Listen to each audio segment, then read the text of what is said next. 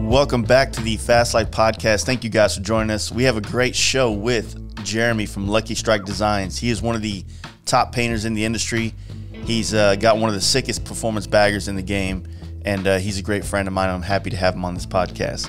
Before we get into it, let me talk about Simpson motorcycle helmets. They are my helmet of choice. I wear them every day, and you should too. Check them out at simpsonmotorcyclehelmets.com, as well as Simpson Motorcycle Helmets on Instagram. Not only does S&S have everything you need to crank out power from your motorcycle's engine, from exhaust systems to air cleaners and everything in between, they also built the Indian Challenger that has come in first both bagger races. Their focus is optimal power and reliability. Check out their website, sscycle.com, where you can find out more of what they have to offer for your V-twin. Also, they have a podcast you guys should check out, Performance Times Podcast.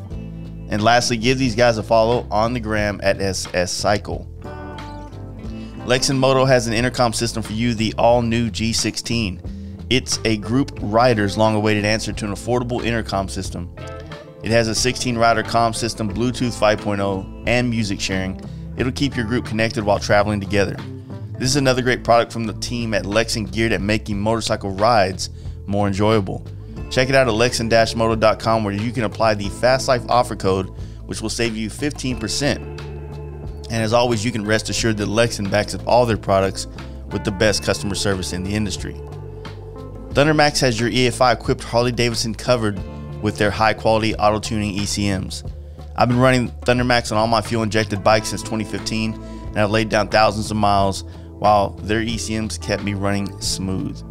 I also run their oil cooler fan, which is available for the M8 touring models, which took my 131 motor from operating temperatures in the high 300s to the low 300s. You can check out these products at shoptmax.com and use offer code FASTLIFE to save 10% off, and follow Thundermax EFI on Instagram. Here's 3 great companies under one roof. Electric Lighting Co. They have your bike covered from headlight to tail light with a ton of LED lighting options for many different Harley-Davidson models.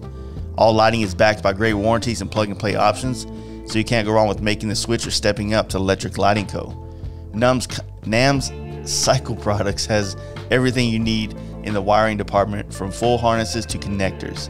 And finally, Badlands, for over 30 years, has been offering the most reliable and dependable lighting modules in the USA, backed by a lifetime warranty. Find out more about these great companies at namscustomcycleproducts.com, where you can drop the FL 2021 offer code, which gives you free shipping on orders over $100. That was rough. I just woke up like 30 minutes ago, so it's these are the first words I've said to anybody today, so you're welcome. Once again, this podcast is with Lucky Strike Designs. Jeremy, he is a badass painter. He's someone I've admired his paint work for years, even well before I ever got to meet this guy and call him a friend. So really thankful to have him on. He rode his bike from Pittsburgh all the way down to the camp out, and actually came to Dallas first to hang out with myself and his other good buddy lives here in town. And we got this podcast done. So check it out. Here it is, Lucky Strike. Hey guys, you ready to let the dogs out? Fast Life Podcast. You can go to bike night tomorrow? Oh yeah, I'll be there. All right, I'm going to challenge you to do a dance-off. You don't want this smoke. I don't want this smoke. You don't want this. You don't want this, Ricky Bobby. Yeah. I'm sure there's like a big box downstairs we can like cut up and put on like the sidewalk or something. I got one that I carry with me all the time. Shit. Wow. You're my hero. I'm just trying to do the Lord's work out here, man. The Lord's work. All right. Check it. We good? Yep. Mm-hmm. So did we just talk about our dance prowess? Yes. On the podcast? They heard it. They heard Everyone. it. Heard it here first. You heard it first. You better keep up your end of the bargain. Oh, well, 100%. Full send. How about you, Jace? You into dancing? No. All we do is this. All right. We'll have to work on that. I mean, you got sex now, show some dance moves. I like to live my life like a community team effort. Yeah. So where I excel, I try to focus on those, and then I have team members that pick up the slack that I don't have. Yeah. So, Gotcha. You know, Right on. that's how we do things. That's fantastic. We're in the club, and everyone's looking at him, expecting him doing something. He's like, "Hey, here I come." It's kind of like in wrestling where you tag them in. yeah, So wait a minute. Is there a club in Waxahachie? no, No. No, Buffalo. Buffalo Wild Wings gets lit, bro. Yeah. closest thing. Yeah, That's amazing. Shit, man. Thanks for riding your bike all the way from Pittsburgh. Fuck yeah. How was that? It was fun. It was about 1,200 miles total so far. Went to St. Louis for the first leg and saw our buddy Insta-Having Kyle. And then got hammered with rain the rest of the way till, I don't know. Which way did you go, like the straight south through into Little Rock, or did you go cut through some of the... Yeah, it took me out of St. Louis, and I think I caught like the majority of the lower half of Missouri, or Missouri, I guess. I was saying it wrong forever. And then I got into Oklahoma, and I think I was on Route 69, which I kind of laughed as soon as I got on there. Just straight 10-year-old level. And I was on there for like 200 some miles going through all those Did you go like little Tulsa towns and shit like that? I went around Tulsa, like the southern part, I think. So you probably passed not too far. Which highway did you come down on, 75 or 35? 75, I think. Yeah, so you're literally probably past close to where the camp out's going to be. Yeah, that's what Jetty was telling me is I probably just rode past the... You staying at your place. buddy's house in Addison? Yeah. Nice, Yeah. nice. Yeah, my best friend still lives here. They're looking at, not looking at, but they bought a house. Excuse me. I think Carrollton maybe. So Yeah. they're going to be down here for the duration. So I'll probably be making a yearly trip and just kind of planning around the camp out every time now. That's a good idea. So, Well, shit, man. It's, it's the first time you've done it solo, though. Last year was the Degenerates tour. yeah, exactly. When you were on the podcast. Yeah, and then the first podcast was Daytona. Daytona. That was 3-4 years ago. 18. Yeah. So Yeah. shit. Yeah. The doing it. first one by myself. So how much has like shit just changed since you've kind of gone? I mean, I don't remember what we talked about in the last podcast, because I know that you had stopped working at PPG at that point. Like, how has that transition been, like going full time on your own and pursuing, the custom paint side of your career? Yeah, I mean, after PPG officially got rid of me and a bunch of other trainers, I tell people it's like I'm a real fast car with no tires. Because like I don't have like a physical shop of my own just yet. I'm still trying to work through that, and but still the work's coming through, and I'm very fortunate to have a very good friend of mine that has a custom car shop with a booth in it, and I've been bumming out of it. But it's just business is crazy, helmets are crazy, bikes are crazy. I mean, everything's going very, very good. Yeah, and but I mean, it's just hard to get a grasp on it right now. Yeah. And it was kind of funny. Lucky Strike Designs has been in business for 15 years this year. And, it's like everybody that I tell that to, they're like, well, I thought you worked for PPG. I was like, well, yeah, but I've been also doing Lucky Strike for so long that it was just never a full-time gig until now. And now it's, all hands on deck, and we're going to try to make something of it. So, well, I mean, it's been awesome, like seeing, the helmets you've been putting out, and you're banging them out pretty quick, though. I mean, I'm trying. Like, you need to slow down because you're making me look kind of bad, bro. Says the guy that did like 4 murals and portraits in the course of a week. But that I did.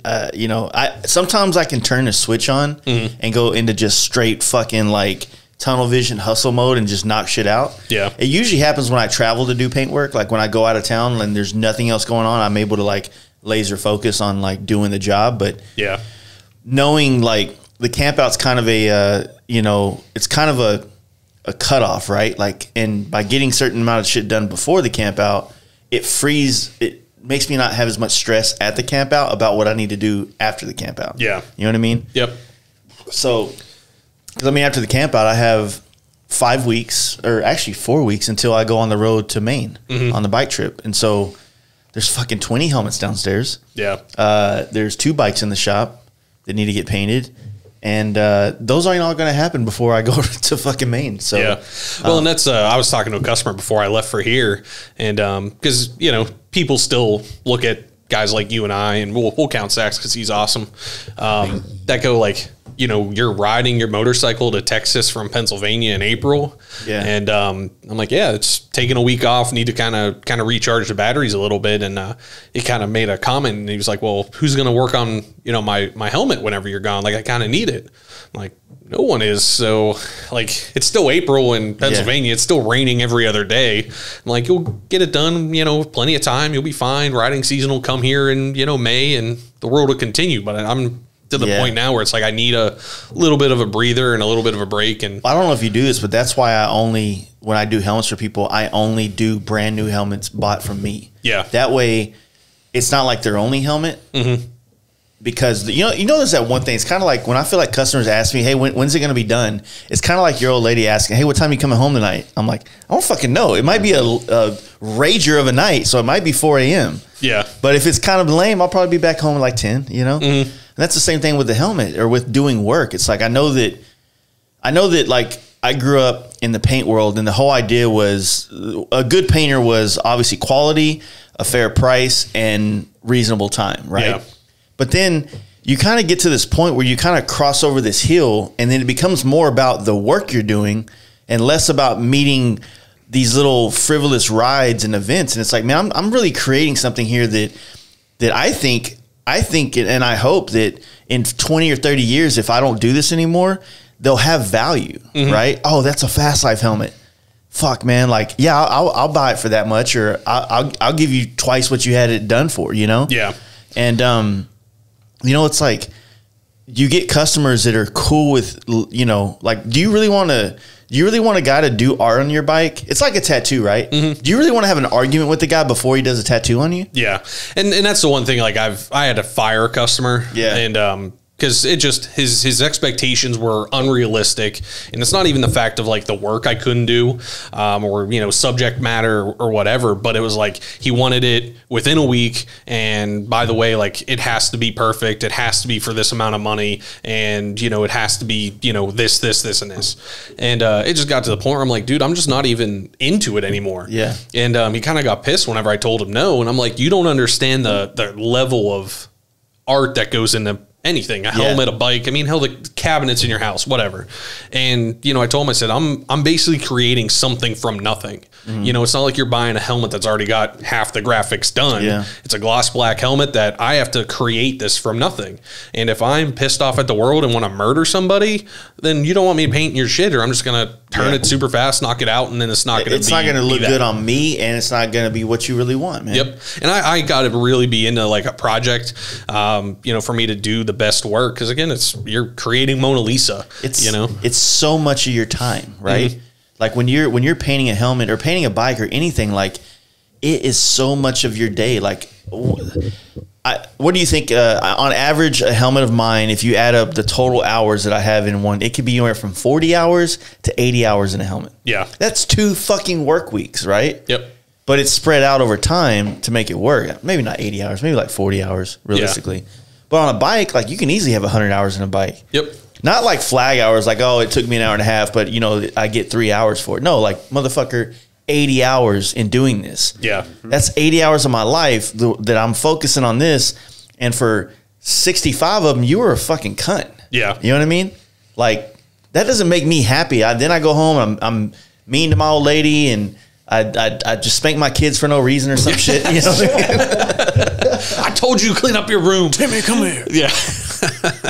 Yeah, I mean, it's I actually started kind of not punching in, but like kind of monitoring how much time I have in the last couple projects. Mm-hmm. And like that red carbon performance bike that I did for my good friend Joel. Mm-hmm. I mean, I had almost every bit of 100 hours into that bike. Fuck. And you know, all the stuff that, you know, we did, I mean, like I took the Curtis Hoffman tank skins that he's now selling.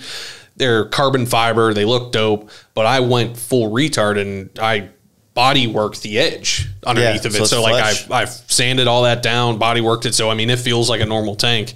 And, you know, it's just stupid shit like that where I didn't really have to do that. And an average customer probably won't get something like that.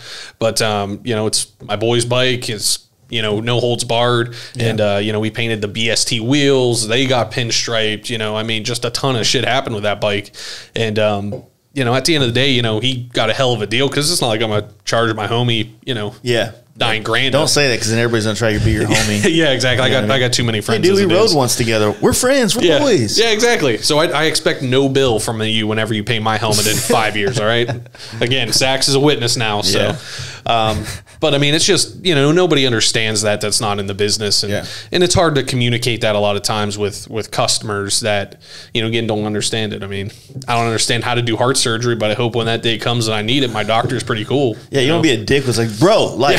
I got a movie to go to, man. I got shit to do, man. King Kong and Godzilla's out. I got to get that 10:30 appointment, But yeah, that's kind of the one thing that I try to, right now, man, I feel like I've done a really, really good job, or I've been fortunately lucky that most of my clients and customers that I do work for are all on the same page. Yeah. And so, like I want these helmets and I want these projects to leave the shop as fast as possible, but I know that whenever I start this job, then I'm in it for 40 hours. So sometimes it's like waiting for the right time, knowing that you have 40 hours to go hard on it, and not like you start on something and then the next day it's your son's birthday, so you can't focus at all. It takes you off that flow of doing something, and a lot of people would say that, oh, that's just excuses, blah, blah, blah. And I'm like, no, that's the difference between the work that I do and the work that you do that put us in some kind of level in the custom paint industry. Yeah. Because we learn how to say no and focus on the jobs that we know, and we know how to do it. We've been doing it for fucking 20 years. You know what I'm saying? So we know what this is. We've been here before. Yeah. You know what I mean? And again, like I can't say much about like the customers that I have. I mean, they're all awesome in their own right.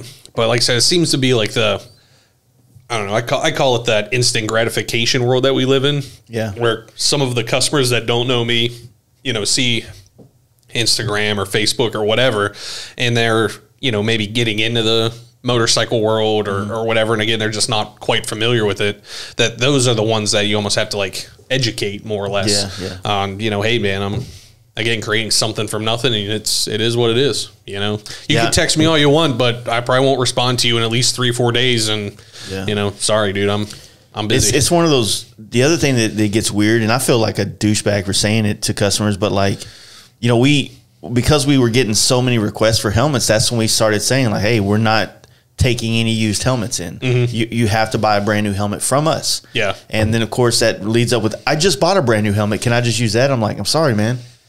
Because right behind your message is 4 more messages asking for the same kind of, job. Yeah. And are willing to buy a new helmet. You know what I mean? Yep. And so it's like, it's not that I want to be a dick, but it's just like these things I'm putting these kind of like hoops in place to kind of be floodgates so that I don't get overwhelmed, which I feel like I am now. But fuck, it's like most of the customers, I'm doing helmets for, Brian, homie himself. Yeah. I still got 2 helmets on the books. He just texted me a while ago and wants another one.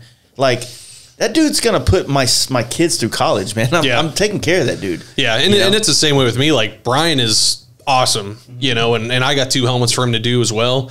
And, I mean, he's probably one of the best customers I've ever had, and I've never met the guy in person. You got it, and he's had some issues with some other painters, but because all he wants is just like just answer him. Yeah, you know what I mean. Yep. And he'll keep you like, if you have an idea, he'll let you do it. Yeah, you know what I mean. And it's like I think it's kind of funny because I think me and you have painted the most helmets for him. Like I think I'm on maybe 4, soon to be 5 and 6, and I think you're probably on like 10 at this point. I think I'm on 9, and then I have 3 more. Yeah. And like you said, I mean, it's more communication, which again I'm not great, but I'm also not terrible at, like some of these other guys that we've talked to. And I mean, he just has an idea, or like I'll throw something at him. Like we're doing a helmet, kind of like his cartoon one that we did.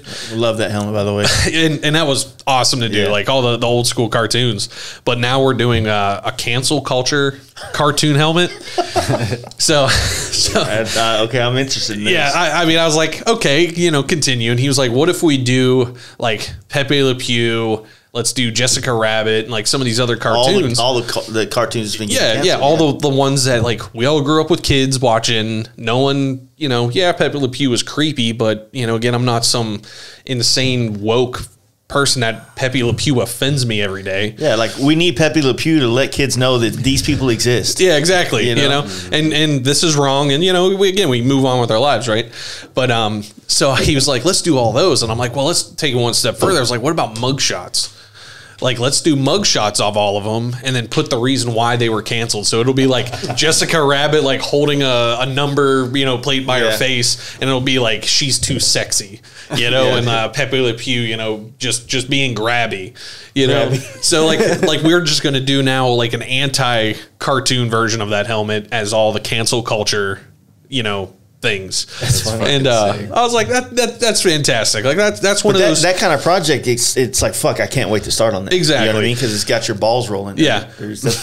I mean, I feel like that's fair. Got my balls rolling. And Brian, if you're listening to this, I apologize for the balls rolling. Yeah. But dude, I feel my balls rolling. Yeah, I was like, man, I got a tingle in my thumbs,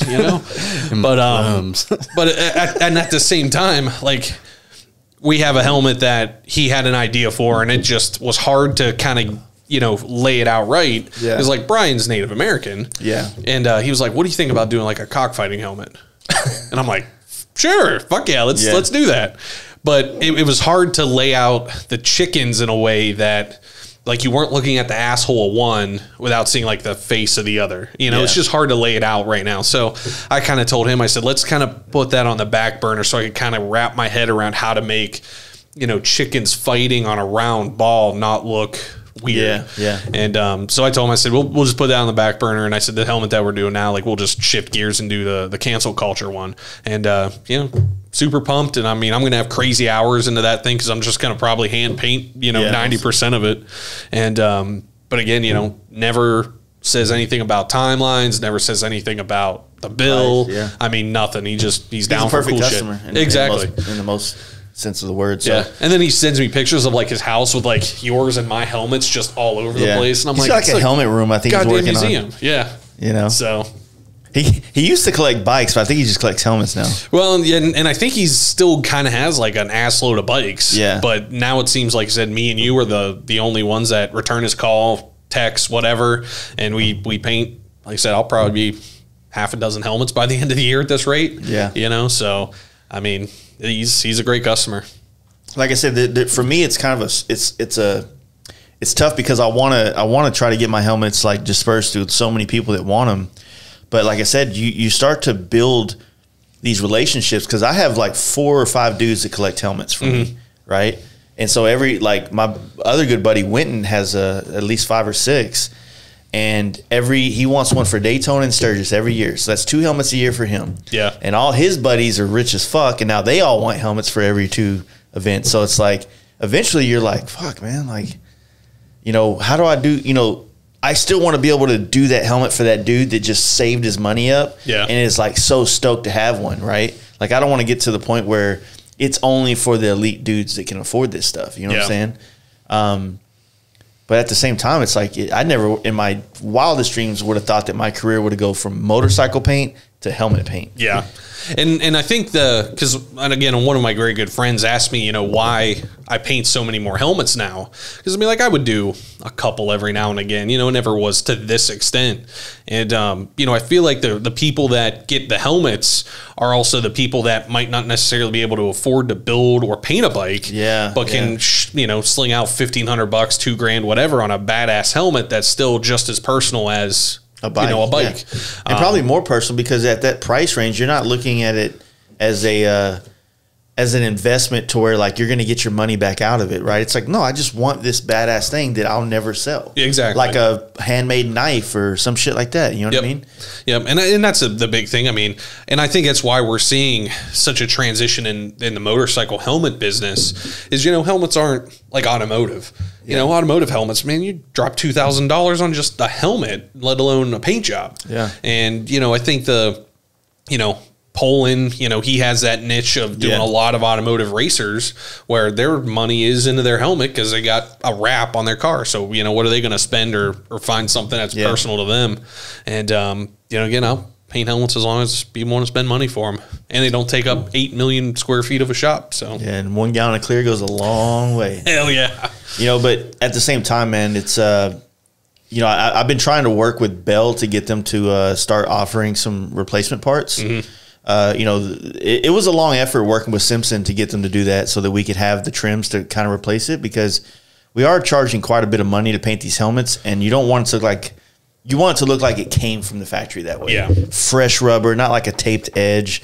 And then it becomes a learning curve, right? Because you got to learn how to take these things apart and put them back together perfectly. And you're playing with super glue on custom paint, right? Yep. So it's a very hard place to play. You know what I mean? Yeah. Like, trust me, I want him to learn how to do it. Saxon to learn how to do it, but it's like one of those deals that, like, I know I can do it. And I know that, you know, it's weird because, like, I have a hard time letting go of certain roles that I do, because if I fuck up, then it's, you know, all right, I know how to fix it. But it's like when he fucks up, it's like, motherfucker, oh my God, I should have did my, you know what I mean? Like, it's a different thing in your head, like, and it's not fair to him, you know, because he's still learning. But it's just one of those things. So it's like learning how to give up those roles, if you will, is tough. You know what I mean? But at the same time, you know, you make him sand and buff one of those like fingerprints of super glue on a paint job, it'll be the last time you ever do that. Yeah. Because it's some motherfucker getting that shit off sometimes. Yeah. Like, I hope I don't burn through all of this now because I stuck my finger in that super glue. I think this is going to be great. You've always been in the bikes, man. Like, that's always been clear. But it just, you know, we talked a little bit about it last time when you and you know, Hawkeye and Ben were here. But it's awesome seeing how you've just fully embraced the motorcycle culture now. And you're actually not just a painter in the custom paint or in the motorcycle scene. Like, you're a dude on a bike riding across country and, you know, doing rad shit. Yeah. You know what I mean? Well, and I think the big kind of spark, if you will, was whenever PPG changed my life pretty much at that point. Because at that point, you know, PPG was a place that if you got a job at PPG, like, you retired from there. Yeah. And at the time, I always thought, you know, I'm going to have a nice long career here, have a pension, have all that fun shit. And then whenever the whole pandemic hit and PPG, you know, shifted gears and got rid of a lot of the in my opinion, the people that actually knew how to paint. Yeah. You know, it became one of those things where it's like, you know what, fuck it. You know, what else do I got to lose at this point? And that's whenever we rode here for the Degenerate Tour. You know, and then we went back home and then rode to Sturgis. Yeah. And then, you know, we rode to Virginia Beach. We rode, you know, pretty much as we could. Did the V-Twin Tour last year. Yeah, did the V-Twin Tour to Tennessee. You know, so, I mean, I think once that kind of shift mentally, you know, you almost have to kind of be there to do a trip like this, or again to Sturgis or whatever. And you know, it was kind of funny whenever I got on my bike leaving Pennsylvania. It was 41 degrees, cold as shit. I had 70 layers on, and I kind of looked at my my GPS, and I'm like, oh, the first leg is only 600 miles. Oh, that's not bad. And you know, truck to St. Louis, and you know, I think now, you know, I'm kind of enjoying riding a motorcycle way more than, you know, whenever I had the big wheel bike or, you know, again, just doing local bike nights and all that shit. Now it's, you know, fuck it. Where do you want to go? In your Limp Biscuit phase? Well, see, I didn't have a Limp Biscuit phase. I had the like frosted tips like Justin Timberlake. Okay. Oh, shit. Oh, yeah. Yeah. So, I mean, it was like super close on the sides and spiky. So you didn't do it all for the nookie? I mean, it was more like a DMX kind of like, you know, rolling kind of thing. Rolling. Yeah, exactly. Dude, I'm getting warm. I think we need to turn the AC back down. I told you it wasn't 70 degrees or 75 or whatever. Sax, what'd you do? Did you turn it up for us fat guys? Turn the heater on? Bro. I just turned it up. It's literally up 1 degree. My man boobs are sweating. But yeah, I mean, I enjoy riding this shit, man. It's a good time. Yeah, for me, the riding thing, so this is like the weirdest part about it. Sometimes I have a hard time like accepting it, but you know, growing up trying to be a painter, it's all about art, right? And you're the same way, I know, because the first time we hung out, you're drawing on the iPad all day long. Like, it's a passion, right? But then motorcycling became this like non-stress related passion. Yeah. Like, there's stress in it, but not like art. Art's stressful because you got standards you're trying to get to, and there's all these goals and there's all these steps, and the ladder to success is so complicated, right? But riding was just like, this is fun. This is like freeing. Yeah. You know?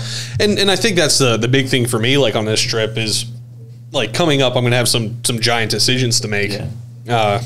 For not only my personal life but business as well. And you know, I don't know about you, but there were probably, I'd say 200 miles where I just didn't have the radio on, didn't have the Lexan on, just paid attention to where I was going and just kind of rolled. And I kind of get to the point where, you know, I kind of tell people it's like almost searching for clarity. Yeah, dude, you know, where I'm just, and like this trip, I'm by myself the whole way. I might ride back with a bunch of guys, you know, from the camp out.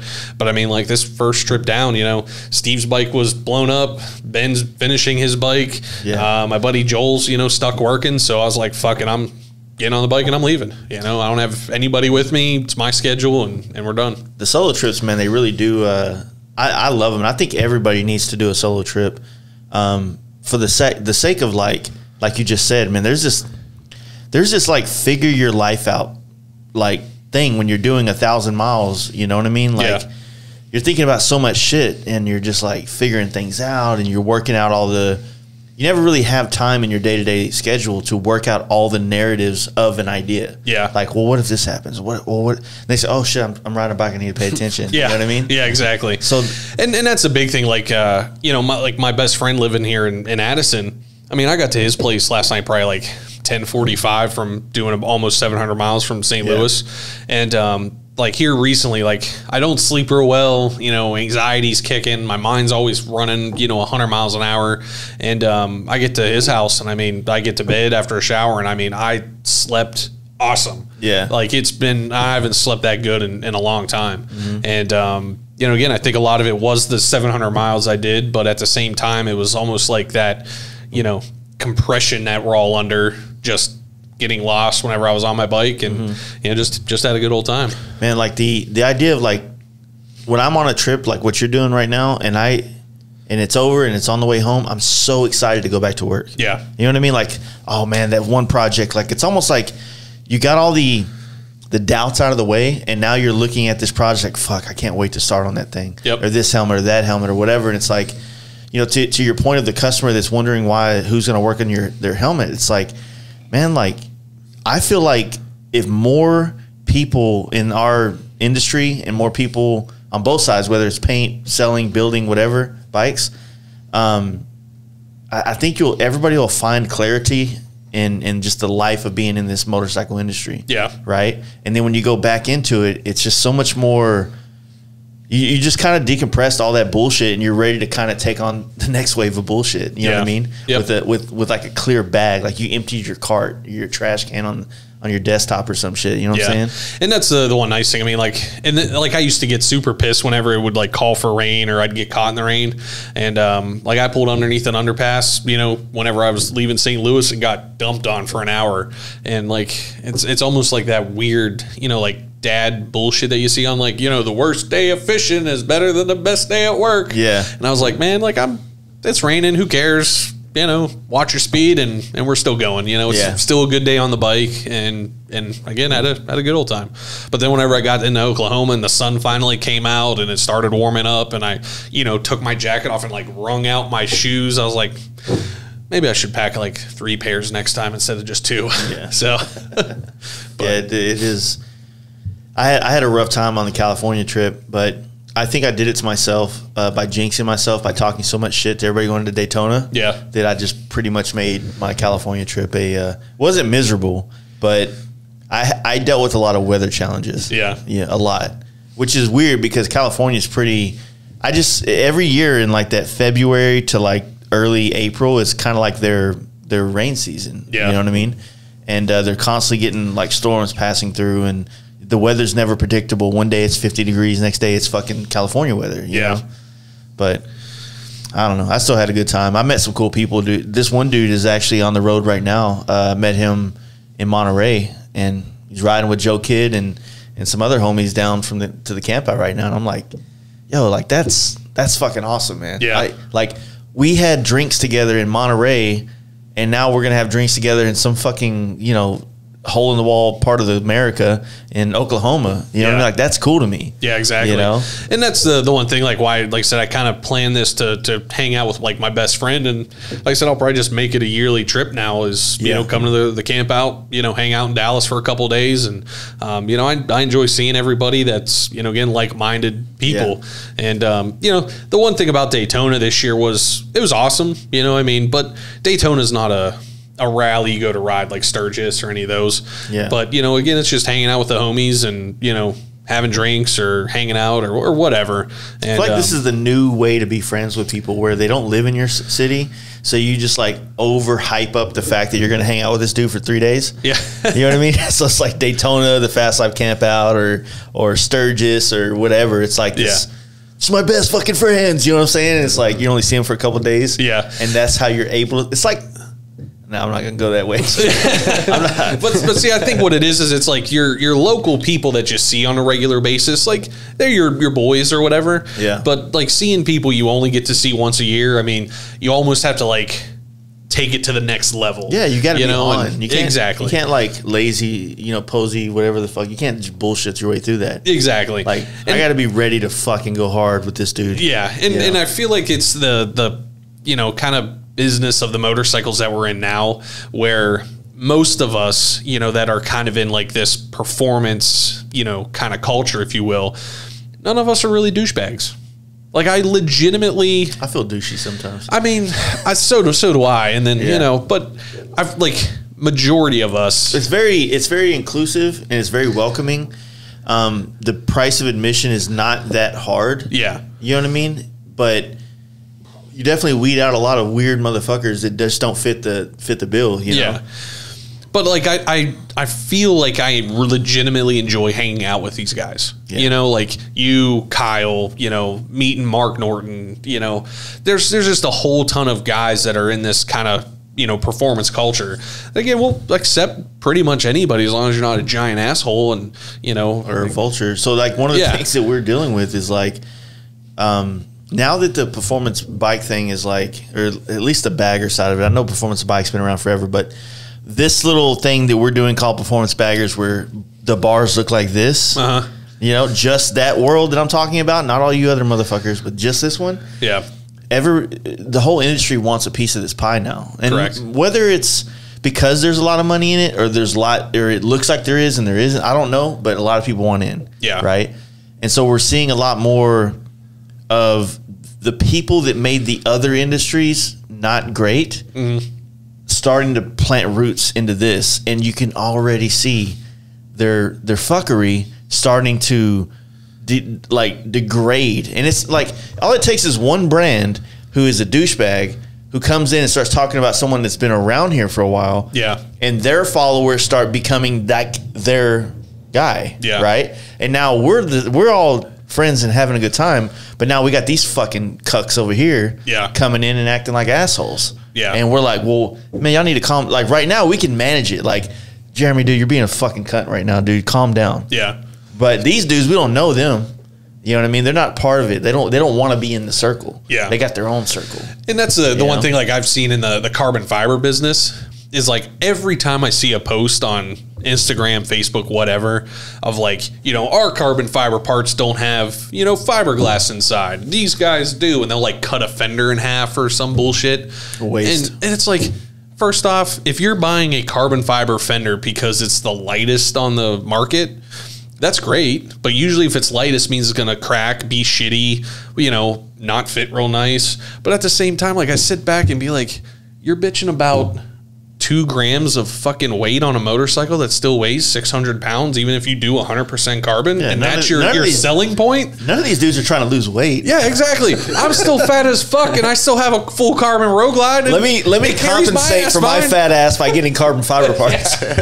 So, and it's just like, I sit back and laugh, and I'm like, I remember like that with the fiberglass and plastic whenever the big wheel shit was out. Like, oh, I can stand on my fender. Can you do this with yours? And it's just like, you guys are all a bunch of fucking losers. It just sucks, man. Buy the best part that you like, and we move on.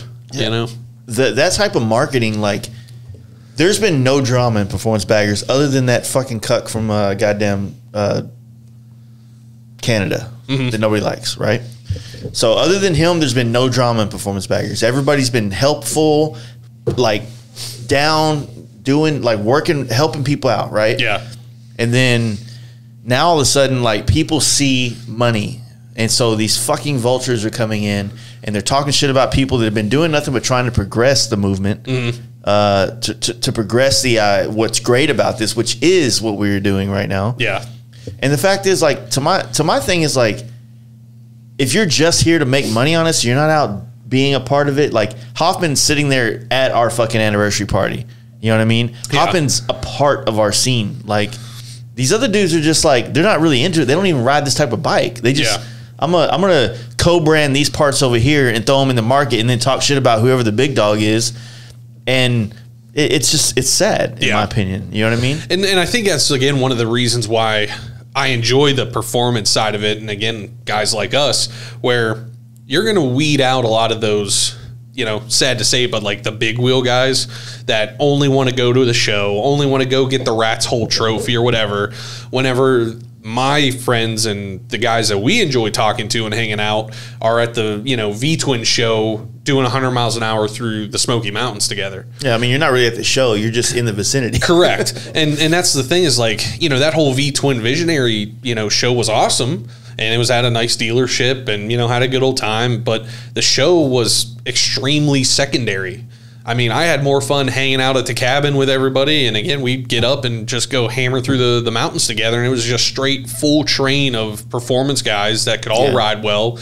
And I mean, we had a blast, but the show was not even on the radar until the day of. Well, I mean, it's kind of counterintuitive because your bike's nice. You know, my bike's nice-ish in the sense that it's pretty chipped up right now, if I'm being honest. But as far as show standards, like it doesn't hold a candle to a bike that's being trailered across the country, being, you know, put in a show and wiped down. Like there's just no way. Like I'm cleaning out grasshoppers out of my rectifier and shit like that. Like I'm not doing that. Yeah.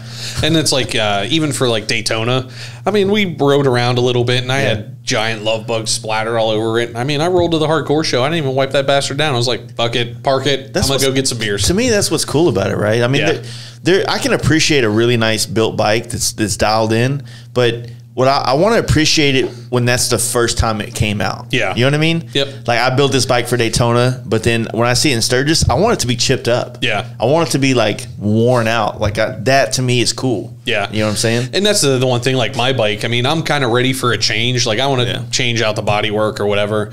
But, you know, at the same time, there's a point where that bike, I guess, has already had its notoriety. It's already seen its day. You know, I'm ready to have something different. But, like, I've had so many people and customers. And, like, even on my way out here, I stopped at a Harley dealership to get a set of gloves because my hands were freezing like a motherfucker. And the whole service department descended on my bike. They were like, oh, man, you're lucky strike. Like, I seen this bike on Instagram and, you know, the Harley video and all this shit. This is all fucking dope, you know, and they started asking me questions. And, you know, again, I think a lot of that was, you know, that bike that has been seen everywhere. Yeah. But, you know, it also draws that genuine interest of people that, you know, are starting to get into the performance side or don't quite know what they're looking at. And then they all go like, well, you know, where are you riding to? I'm like, Dallas. They're like, oh, what? Like that's real far. I'm like, yeah, I'm aware. Like I'm about to do 1,000 miles, you know, this next 2 days. And but again, I think it's because of that interest that's kind of progressing, but also has slight detriment to it. Yeah. You know, where, you know, sadly some of these bike shops that were known for building a certain thing are now trying to take their mindset of that certain thing and then apply it to the performance business. And, you know, that just doesn't translate. And then you look like a giant D-bag because you're, you know, putting your stamp on something that you shouldn't be. What I would say is this, you know, I've been thinking about this kind of this like concept. It's like, you know, riding across country on a Harley Davidson is nothing new to anybody, right? But for some reason, it's kind of new to the actual industry. Yeah. You know what I mean? Yep. There's so many people, random dudes, just normal guys that ride Harleys that go all over the country and do badass shit.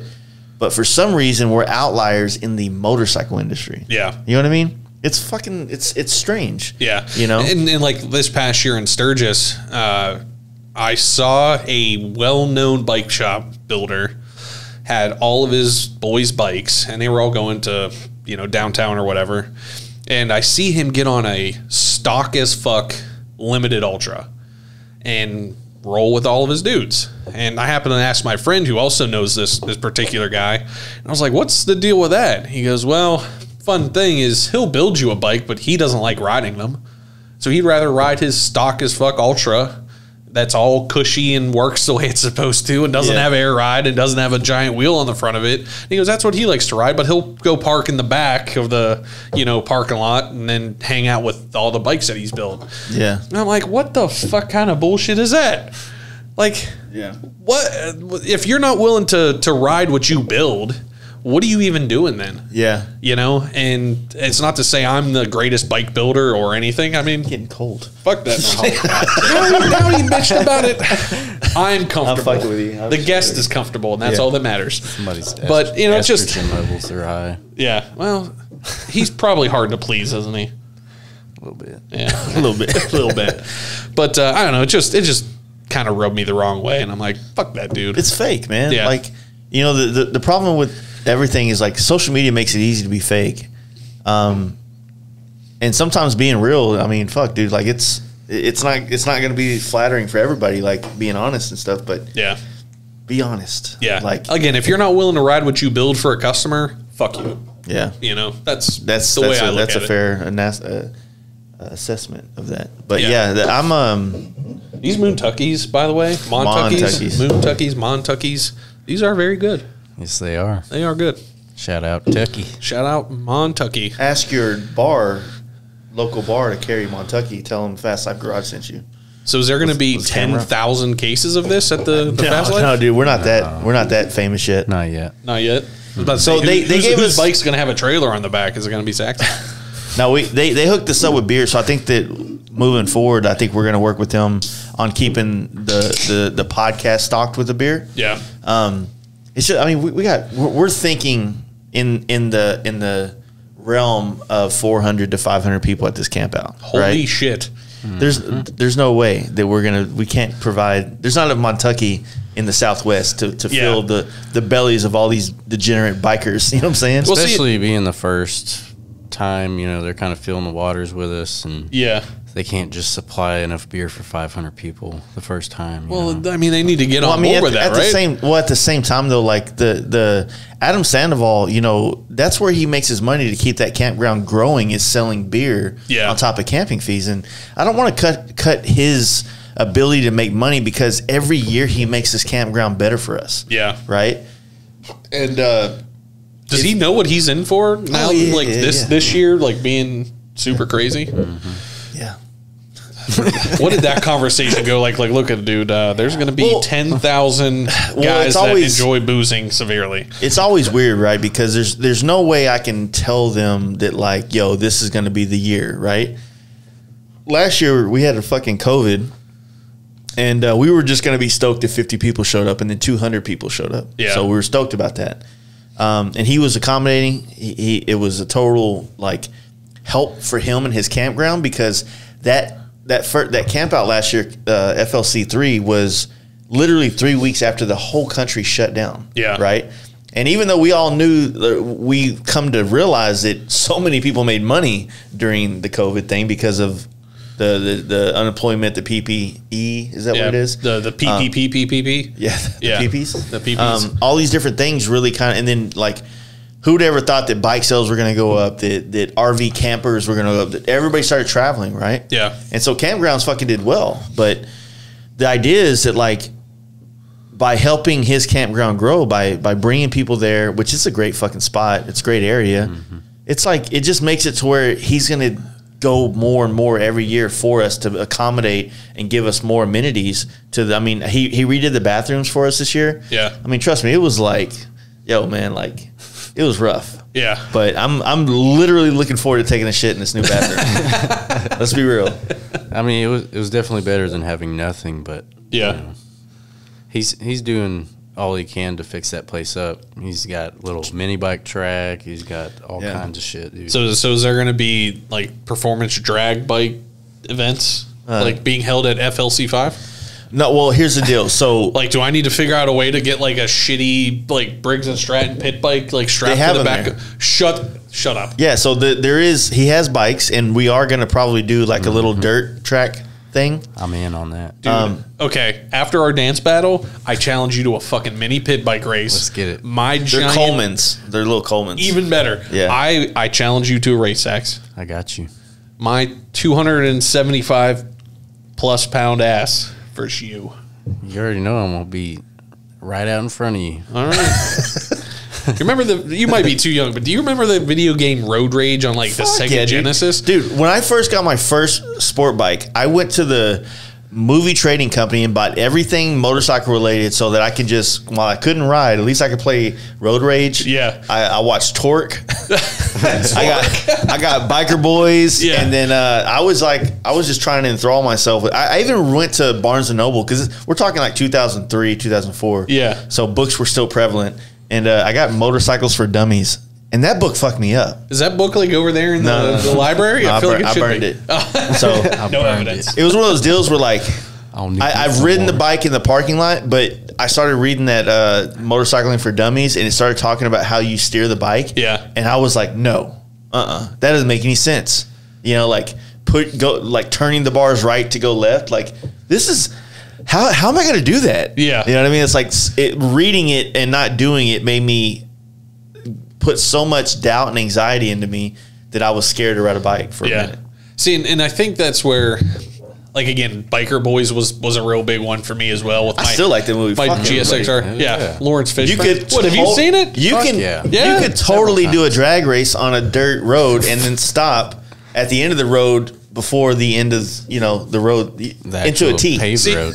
Okay, so here's what we need. I will even see if Lucky Strike has a good enough year. I'll fund this. We need an inflatable movie screen for FLC5, and we play Biker Boys on a loop, Dude. On a loop. Yeah, like let's just get like the top Burn rubber, not your soul, brother.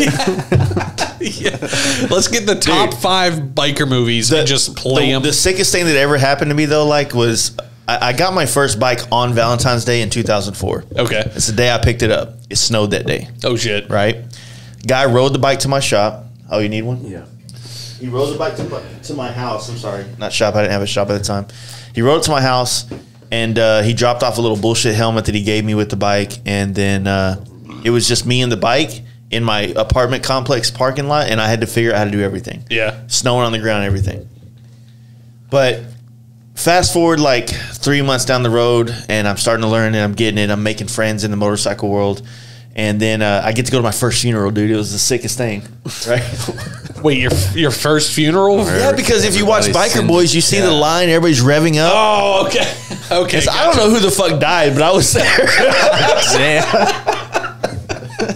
Oh, my God. Okay. I got invited to my first biker funeral, dude. It was fucking lit, dude. Oh, my God. So is everybody just revving too, and like the whole like night? I wanted to cry. I didn't even know who the fuck the dude was. I'm like, yeah, fuck, sport bike shit, right? Yeah. And then I just thought it was fucking wild, man. Like, it's the same thing that happened to me when I started street racing, like in 01, right? You watch Fast and the Furious, and then you actually go to an actual spot where everybody meets up to go then street race. And you're like, it's just like the fucking movie, man. Holy shit, this is real life. Yeah. Who's blocking off the streets? Yeah.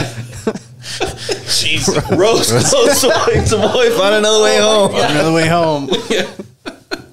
Man, do I get a walkie-talkie now or later? For real. You never had your car, bro. So again, I will fund an inflatable like movie screen if we just play whatever the 5 biker movies are, and we'll do it like straight popcorn. Lost Boys, Wild Hogs. Yeah. Torque. Biker Boys. I mean, I wish they would make more movies. Is there a drop a comment below if you think you know of any bike movies that we need to stream or loop live?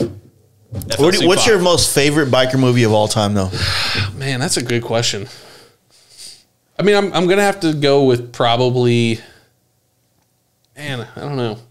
Like, I feel like the whole Marlboro Man has to be. That's mine. Yeah, like that bike was so iconic, and like I remember painting one of those. Yeah. For a customer that like I really didn't know what the hell it was at the time. Like it was one of my first like hand lettering jobs. Yeah. He's like, oh, I want the playing cards. I want the whole 9. Like I'm going to sand my tank to bare metal. And I'm like, okay. And then I watched it. I'm like, this is kind of weird and kind of weirdly homophobic, but like I'm down.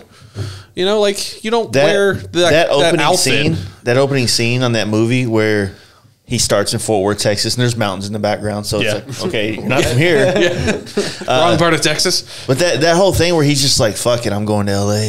Yeah. And he just hops on the bike and it's like the opening credits, but it's that montage of him riding across the country. I'm like, if I'd have watched that when I first got into bikes, it never would have resonated. But now that I've done bike trips, totally was like, fuck yeah, hell yeah. You know, showing up, seeing your boy, you know, was it Marlboro Man trying to get, you know, fucking playing pool and about to get his ass whooped or some shit. It's cheesy. The movie's cheesy as fuck, but at the same time, there's parts of it that like really hit home. Yeah. You know? But I see like when was that movie even out? Can you Google that for us? It's either early. What's the IMBD on? It's either early 90s or late 80s. Marlboro Man, really?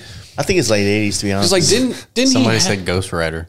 Oh, Ghost Rider's kind of fucking lit though. Let's be real. Yeah, the Nicolas Cage one. What's up? Yeah. But Ghost Rider 2 was gay as AIDS. Yeah, that one was pretty bad. I didn't watch it. Yeah. So we'll have like a movie night. Dude, my buddy Zombie Mike did that. We were down there in Houston and he did the movie night. So we were doing podcasts down there and he had all these people at his shop, and then once the podcasts were done, he's like, hey dude, we got a projector going on. We're about to watch Stone Cold. Shit. I'm like, somebody mentioned that. Okay. Yeah. Okay. All right. Okay. So we got Stone Cold, Harley and the Marlboro Man, Biker Boys. Do we want to put Torque in there? I feel like we almost have to. Wild Hogs was not a bad movie though. Donnie Hill says on any Sunday. Well, that's a documentary. Yeah. He asked if it counted. I mean, I guess it could. If we're talking documentaries, I think the best motorcycle documentary ever is 21 Days Under the Sun or Sky or whatever the fuck. Is that the one with Ewan McGregor? No. That's the Long Way Round, Long Way Down, Long Way Up. That's a great series too, but that Long Way Round, 21 Days documentary thing, like for me, it's just me. That shit hits home because they're traveling, they're going to random spots, they're partying. It's just, it's the most closest to what I felt whenever I first saw that movie. Because I was riding big wheels when it came out, and that's all chopper dudes. And I'm like, that's the shit I just did on a big wheel. Yeah. And of course they would be like, okay, dude. Yeah. But at the same time, it's like, that's what inspired me to want to camp and party and get into this other culture was that documentary. Yeah. You know, because it really was showing me what the shit I really wanted to do on a bike. I just didn't know it yet. You know? Well, see, like I had this conversation with a good friend of mine that he's getting into the like enduro side of the world, and you know, I rode his BMW, and the bike's super dope. It's fun. It's like riding a dirt bike, right? And he wants to do it's from, I think, the very top of Alaska all the way to the very bottom of South America. Is that what it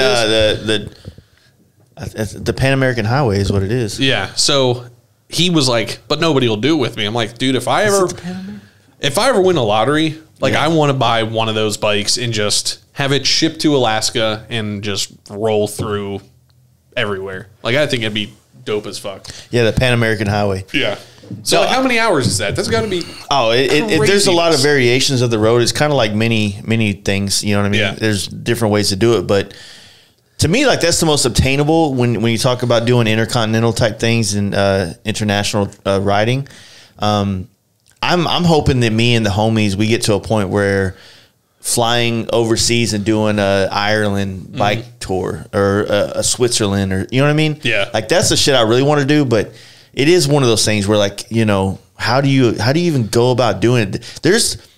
There's ways you can do all that shit that's like so on the cheap. Yeah. But you got to have a lot of time to make that work. Yeah. When as you want to do it within a month window or a 3-week window, it just costs a lot of money. Yeah. You know, you can get a little cheap ass little Kawasaki and ship it over there to Europe and then jump on it and then work for months and months to get all the passports you need to travel on it. And then there's like apps for like, you can sleep on people's couches and shit in that world. And you can do it. I feel like that's how a horror movie would start. Hey.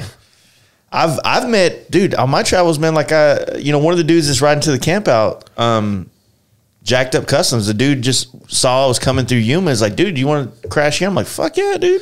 No, and he ended up being a cool as fuck dude, cool as shit dude. And now he's riding across country to come party with us. Yeah, but you know, at the same time, like we kind of know of that person, you know, through social media or whatever. I mean, it's not like some random dude I met at a fucking Quick Trip. Yeah, you know exactly. I mean? But like let's say poor Saxon here. He's a nice looking young gentleman. Man. Rolls through and just swings through like a weird hostel in fucking, you know, Europe or some shit. He is not coming back. The good thing about being male is that like we're not going to get taken like the movie. Would you not take him? I'm small, but I can handle myself. All right. He's already beat everybody at the punching bag machine. Wait a minute. Everybody. You want to go too? I just want to challenge you in everything, Sax. Let's do it. All right, I'm down. He is a punching bag king, though. Yeah, but see, so here's what I feel like would happen. Like, let's say you take Sax to, again, Europe or whatever. Yeah. And he just disappears. What would you do if you got that phone call and be like, I've taken your man? I'm like, shit, bro. Like, please keep him. He likes macaroni and cheese, and he's really good at the punching bag machine. You know? Keep him as long as you want. Macaroni and cheese. Yeah. I mean, or would you do the, like, whole thing where you'd plug in the, what the hell's that guy's name? A very special set of skills. Oh, yeah. Liam Nielsen. Yeah, Liam Nielsen. Yeah. Would you do that for Sax? Well, I don't really have those special skills. I'm like, hey, man, can I trade you a paint job for my buddy back? Like, can we barter this out? Like, you need someone to do tile? I think I have a buddy. Yeah. You know, like you need AC. I got Brad. That's a good boss right there. You know, like, he'd work for your return. It's like, I just want money. I'm like, well, I ain't got no money, bro. So we need to work this out somewhere else. Yeah. He's a good sander. Got dance skills. I'll tell you what, you just go ahead and take advantage of whatever you want out of him, but just leave him here. You shouldn't have to kill him, you know? See, that's a good boss. Yeah, I mean, I would offer work. Like, I'll do your drywall or something. You know. I don't know, man. It's there's a lot of but at the same time, like you need to set those kind of goals in motorcycling or just in life. That way, you have something to dream or to kind of push towards. Whether it's riding across, doing the Pan American Trail, or if it's riding in Europe, or if it's just like there's so much rad shit in these 50 states or 48 states that you don't have to go anywhere else. To be honest with you, you can spend a lifetime seeing America and going through these small towns and these little nook and cranny like waterfalls and spots, and there's enough badass shit here that you don't have to like set your sights for riding through Russia. You know what I mean? Yeah. I'd like to ride in Hawaii. Yeah. I mean, you can rent bikes and do all that shit. And I don't know. I mean, like, I'm pretty content with just being here until opportunities open up to where we can go international, you know, but I don't want to like get in my head where it's international, fuck off, where then all of a sudden, like, I don't enjoy doing this. But right now, everything is pretty fucking rad, you know? And so it's like, I'm just going to keep living. I'm going to keep on living. You know what I mean? Yeah. Well, that's the one thing like I'm trying to talk Steve into doing is like doing a trip coast to coast. Yeah. You know, I mean, really, what's California from here? Another 1,200 miles? I mean, you know, let's just about say like 13. Okay. The closest way, 13. You know, what's really another, you know, 2 days from here to, you know, Los Angeles or whatever. Yeah. You know, and I think one of these days, like, I'll basically make him do it with me, you know? Dude, it's fucking awesome though, man. It really is. It's, you know, especially like what this camp out really does though, there is people coming from every part of the country, right? And by being present and talking to people, you make friends, and all of a sudden now you've always wanted to go to California, but now you know people there, so that when you get there, you get to hang out with people there. Yeah. And that makes all the difference in the world, in my opinion, you know? Well, and that's the nice thing about, you know, again, that social media aspect is, you know, I talk to guys from Arizona, California, Maine, you know, New York, whatever. And, you know, again, most of us aren't giant assholes. For the most part. For the most part. I mean, I got my days. We all do, man. Like, I got a lot of shit I can talk shit about right now. I got a fucking plethora. Both of you just use the word plethora at the same time. It's my word. Oh, yeah. But no, I there's so many things that like annoy the fuck out of me right now.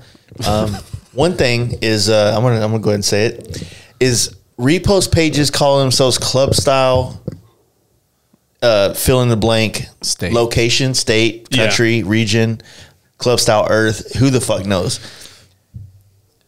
If you're club style, let's just say you're club style North Dakota, you're only allowed to post North Dakota club style bikes. Yeah. Don't repost my fucking bagger, dude. How fucking dare you? I'm not from North Dakota. Yeah. I mean, I and that's the thing is like, they're just trying to get followers, right? Yeah, because the repost page, and don't get me wrong, like, I mean, Proper Baggers is a repost page, but he is a dude in the scene. Yeah. There's a lot of repost pages that have a lot of, in my opinion, relevance to our scene. But it's the low-hanging fruit for anybody to do, right? Because it's kind of like if you start a repost page, people will follow you because, A, you're posting all the coolest bikes there is out there, but you're also, people think, oh, I'll follow them and maybe they'll repost my bike one day. Yeah. So there's like that double-edged sword where there is something to look at, and then there's the hope that maybe my bike makes it on, graces the timeline of this page. You know what I'm saying? Now, do you think the repost aspect is almost to the point because there isn't any magazines around anymore? I mean, definitely. I mean, I've made the statement before that I think the repost pages are the new magazines because if I really want to know what's going on in the performance bagger scene, I know that Daniel at Proper Baggers is curating pretty heavily what's going on. Yeah. You know, whether it's parts or products or whatever. But and also I feel like Daniel is meticulous on what does get posted. He does allow ape hanger performance baggers too, and I don't agree with that. I don't know if I've ever seen one. Maybe he hasn't posted one, but he has advocated for it on the Facebook chats, or the rooms. But see, I had to get off of those fucking. Dude, they're the worst. Dude. They're the fucking worst. Like I want to eat this mic as much as I hate those fucking things because, like, what size T-bars are you running? What size 2-in-1? What? That's like, for fuck's sake, how much other things can we talk about here? Like, I just could not those questions made so much more sense back in the day when there wasn't a plethora of information out there. You know what I mean?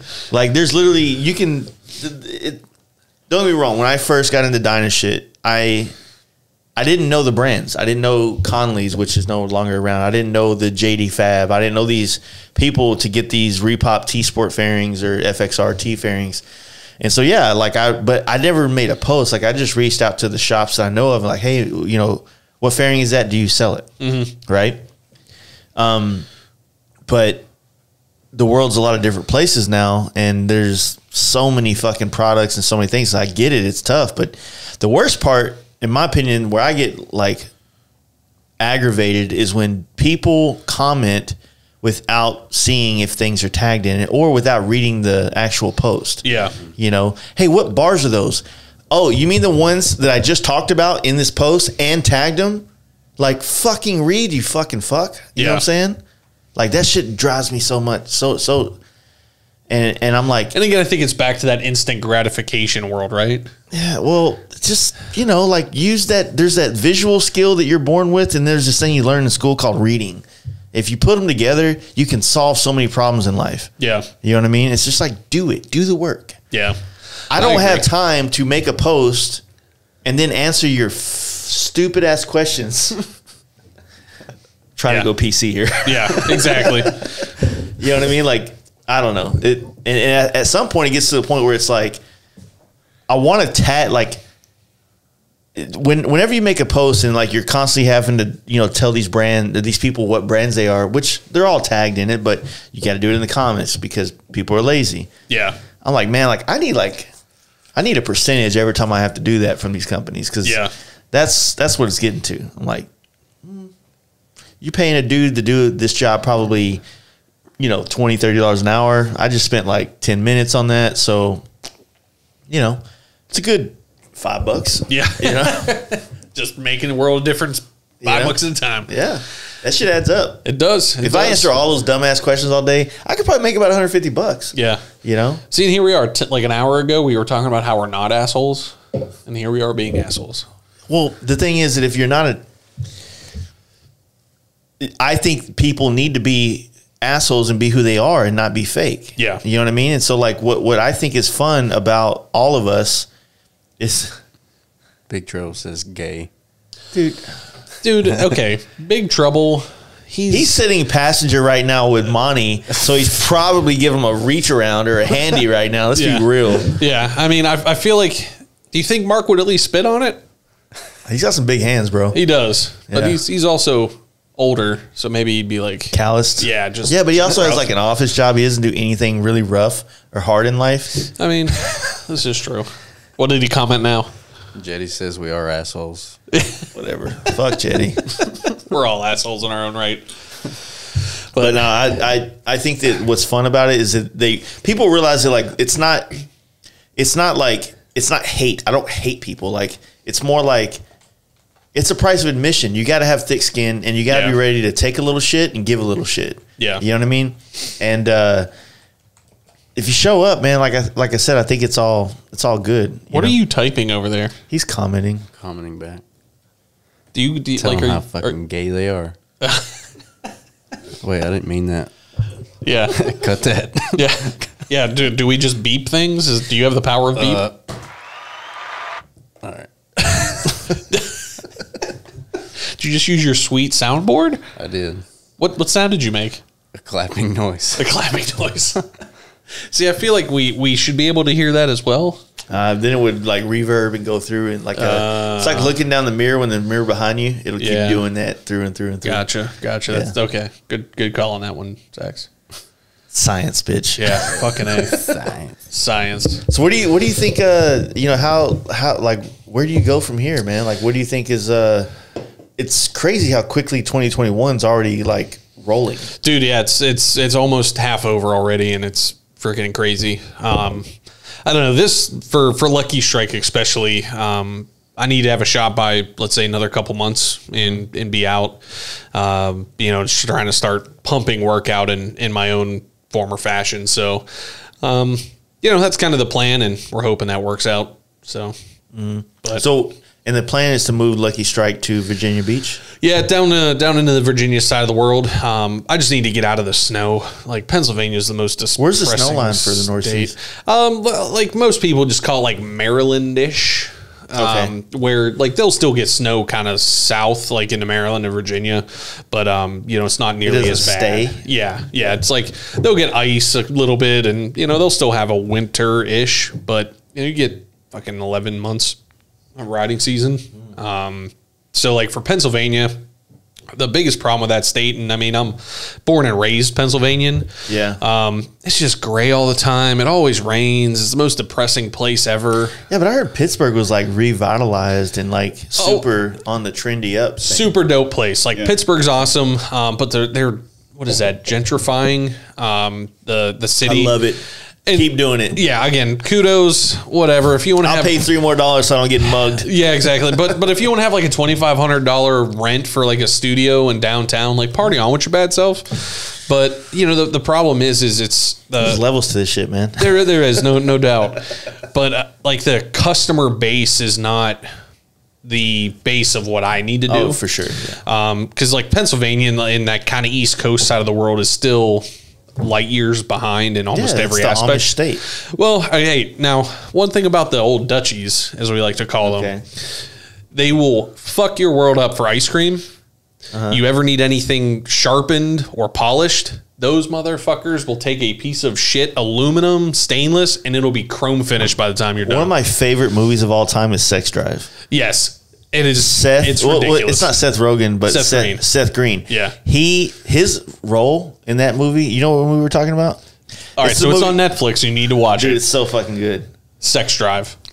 Yeah, it's the dude so drives a funny. GTO judge to go bang some chick on, like, back then. I think it was like MySpace or something, wasn't it? It was like a chat room kind of thing.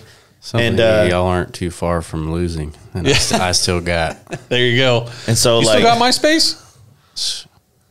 I actually went back and looked at mine not too long ago, and man, it's still a thing. It was really gay. Shit.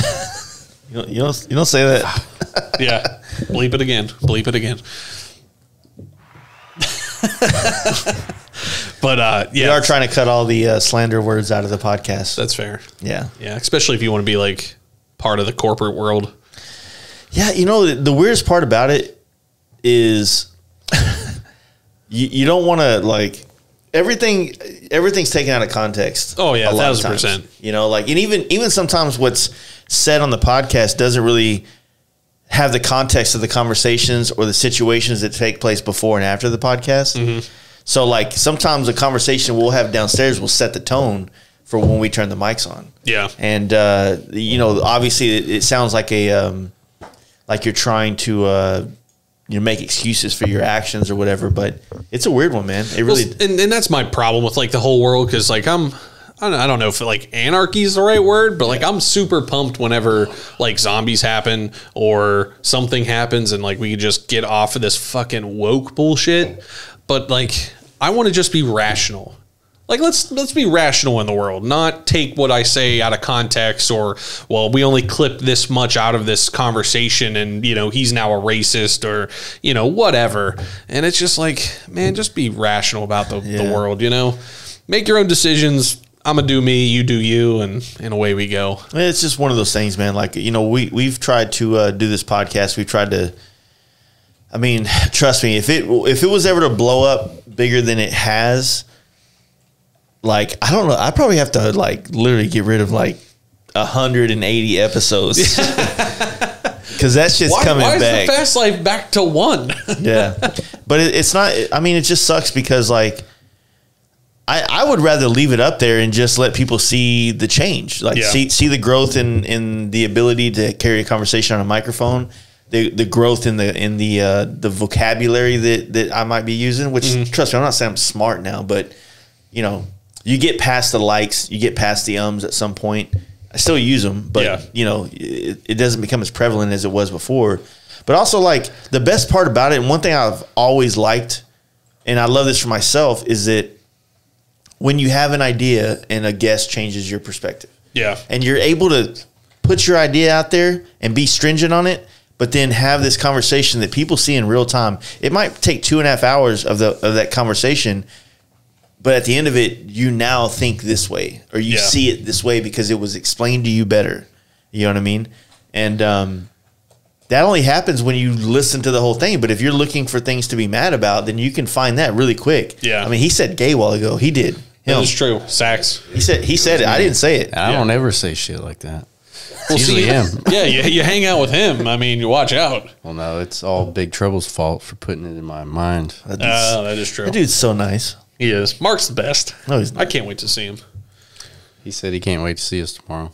See? Yeah, so we're doing a podcast with him tomorrow. I have no idea what we're talking about. Oh shit! I will. I'm going to put it right here. Okay. What you're going to talk about is all of the shenanigans that Mark and David have done. Yeah. And you'll have to ask him about like his. I don't know if arrests are the right thing, but his bounty hunting type thing. We'll call it bounty hunting because Mark's just a badass. But some of his stories, like we were just sitting around, just drinking and smoking and having a good old time. So I think he makes all his stories up. Even if they are, Yeah, so there's one time. Yeah, even if Mark makes all of those up, to make them up to that level, it was hilarious. Like, I can't wait for you to talk to Mark. You know what the biggest hilarious. problem is going to be is that like our relationship is now on a shit talking level. Yeah. And I don't know if me and him are going to be able to have a real civil conversation. Yeah. Like, I cannot wait. Talking shit to each other. But here's the biggest problem. And, you know, I guarantee right now Mark is probably smoking. You don't really allow smoking in here. No, we do allow drugs. Oh, yes. Drugs, correct. But like, Mark, I love you to death. But watching him smoke like he does, he's a fucking chimney. It is hilarious. So like, you better have like 10 ashtrays. No, I told him, I was like, because he actually brought that up. It's like, hey man, I don't know if I can sit in a podcast that long not smoking a cigarette. Yeah. I was like, well then do drugs. That's allowed. Yeah, it's like, dude, don't smoke cigarettes. What is this, 86? Dude? Yeah. You gotta wrap this cigarette pack up in your arm sleeve, dude? Yeah. So calm down. In Daytona, we were all partying at Mark's Airbnb, and I swear to God, that dude probably drank 30, like, White Claws and smoked 10 packs of cigarettes. Yeah, I was like, Mark, gross. He is disgusting. Yeah, you are shellacked on the inside, buddy. That's why he looks like he's, 24, and he'll look 24 until the day he dies. Have you ever met Mark Norton yet, Sex? All the Dallas homies, like a couple, like Dragon and a couple of the homies have met Mark. Yeah, that did the down south camp out in Daytona, but he's a gem. He really is a gem. Mark is awesome. He is. And I'm excited. You know, he got a big ass Airbnb here in Dallas. Like I said, all you guys listening, do you know it's fucking camp out week? It's camp out week. It's camp out week. It's camp out week, dude. FLC4 week. Yeah. Have you guys created like hand gang signs yet? No. We got a hashtag though. Yeah, that's true. FLC4. And we're getting tats. Yeah, and shirts. I'm getting tatted up, dude. Fuck. I asked him whenever he said he was getting tatted, does that come with a staph infection from like the camp out? No. Staph infection. What are you? Yeah, MRSA. You just go bathe in the river. Yeah, you know? yeah, in Oklahoma. I'm sure that'll be perfectly fine. Scott's an actual tattoo artist, and he's bringing like all sanitary shit. So, other than the fact that it's taking place outside, after the fact, like, I'm tattooing him. Oh shit, dude! And I don't wash my hands. Wait, I don't are you going to tattoo Sax? No, I don't know. I'll tattoo anybody that wants me to tattoo. I'll let you tattoo me. Can we pause the podcast? 'Cause I gotta pee. You can leave. I mean, all right, I'm out. It was a pleasure. I'm gonna ride back to Pennsylvania. You guys gave me all these moon tuckies. Moon. There's two O's in moon. Montucky, dadgummit. What everybody saying on that bitch? A whole bunch of like, hey guys, listen to your podcast. I love it. Ooh. Tyler Lobenthal. I don't know if I pronounced that right. He said he's riding down Wednesday from Iowa at 40 degrees.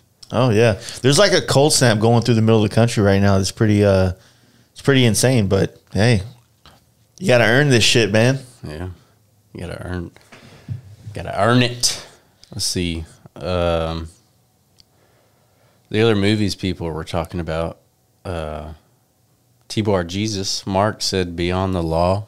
Yeah. That's with Charlie Sheen. It's a pretty good one, though.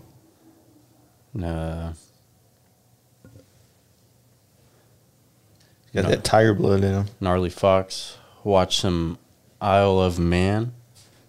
Yeah, that's Isle of Man is that sport bike race, I think. And it's just like this big loop around an island. It's Isle of Man, I think, is what it is. Yes. And, dude, these dudes are fucking ripping around, like, public streets. But it's a big loop, and it's pretty intense, man. Yeah, they do, like, unlimited class sport bikes. And, like, they're legit. They're, like, fucking just... And then the wrecks are gnarly as fuck on that one, too. Like, there's a couple places that they were, like, racing out in the country. And I think it was 2 years ago that this dude lost control of his like 1,000cc bike and he was doing about 200. Bike goes shooting off the road and it was like tiered field. Bike's gone, like missing completely into the countryside. Holy shit! So yeah. You've never seen the Iowa Band TT. It's dope. The thing is, like, there's like walls, and they'll be doing like knee on the ground with their head moved around so they're not scraping on the wall to go around a corner. It's fucking intense. Yeah, and there's like bumps and stuff in the road, and they'll jump their bikes. Yeah, because they're going so goddamn fast. Where can I watch this? YouTube. What's the cost of something like this with my own helmet? Like, fuck me, man. Yep. 40 times a day. 40 times. I feel you, man. Yeah. It's and then do you get the ones that say I really want all of this but yellow or pink, and it's like they're asking you to blatantly copy the same design. Yeah. Well, just you know, colors. Sometimes you get people that do want that, but you know the one. So on that note, like, I think maybe we should talk about it because this is something that's always drive me nuts about, like, customers that think that if you have X bike, let's say you have a performance bagger because that's kind of the new thing, right? And you decide to paint it different blues, and then somebody else paints their bike different blues. They did not copy you. True. It's not the same thing, right? Like, you're not that important of a person. Yeah. Right? That's just the most common. It's like one of the most common colors in the world: blue, red, gold. There's a reason why these colors pop up, right? If you want to find, everybody's always hitting me up going like, hey man, I want to do something no one else does. I'm like, so brown. Yeah. Well, I mean, no, brown's a popular color. You've done some badass root beer colors. Yeah. I mean, and that's the thing is, like, I tell a lot of my customers, it's all been done. Like, there's not a single color that's not known, that's not been put with another color. Yeah. That I've not put with another color. I got nothing. There's like, when it comes to the color department, don't try to pursue an idea because no one else has done it. Just pick the color you fucking like and run with it. You know what I mean? Yep. And see, I think a lot of customers too, like, the ones that I enjoy the most are the ones that give me the creative freedom to do stuff. But like, have you had one of those customers that brought like the wife's nail polish or the marker from the Prismacolor fucking kit, and they go, I want this? I haven't had that happen to me in a long time because I nipped those in the bud. But sometimes when you do bikes and people are trying to powder coat their shit to match the paint, I've always had an issue with that because realistically, and that's why I don't paint as many bikes as I used to, but I used to like try to get involved in their entire bike building process. That way everything was really cohesive together. Yeah. And sometimes when you're trying to match powder coat and paint, powder coat has a limited window of availability unless you have something finished paint that they can go match. Yeah. And see, like, that's why I usually start with the powder coat. Yeah. Because you can't tint powder coat like, you or I could tint paint. Yeah. And I told a customer that we're doing a bike now for, I was like, pick out your powder coat and give me a sample. Yeah. And I could make the paint match the powder coat at that point. Because I don't like that responsibility. Well, it's true. I would rather them just. But like, if you hand that person if you want your frame painted or your frame to match, fucking paint it like a man. I agree, but you know as well as I do that everybody wants to powder coat, or like now Cerakote's the big thing.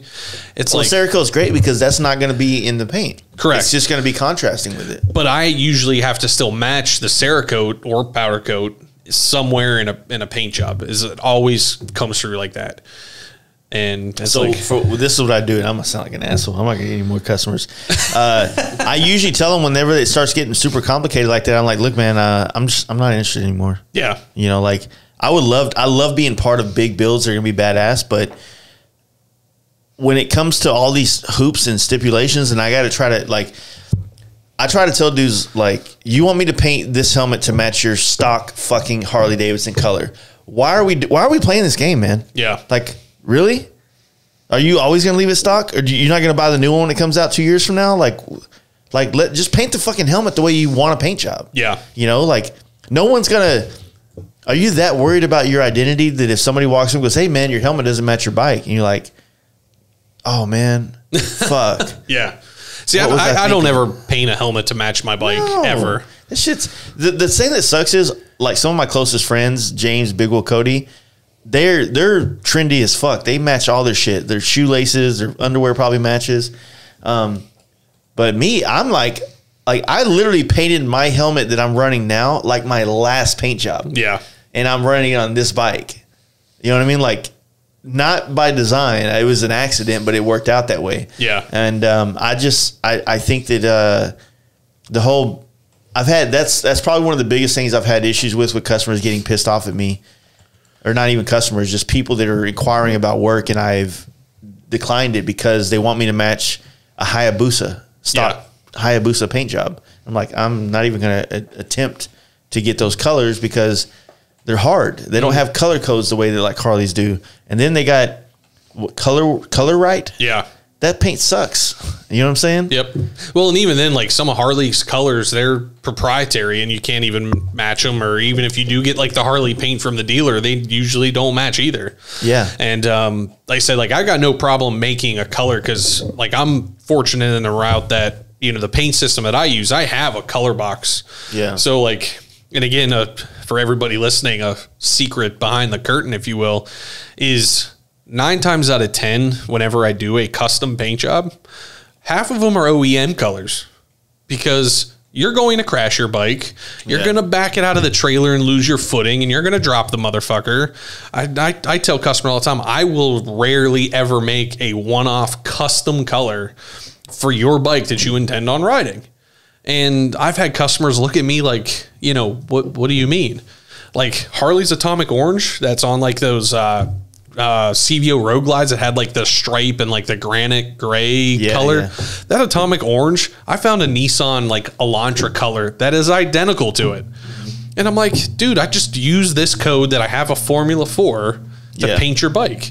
And almost every time I have a paint job that looks custom, I can match any of that at any time in case something stupid happens. Yeah. And again, I use OEM colors all the time.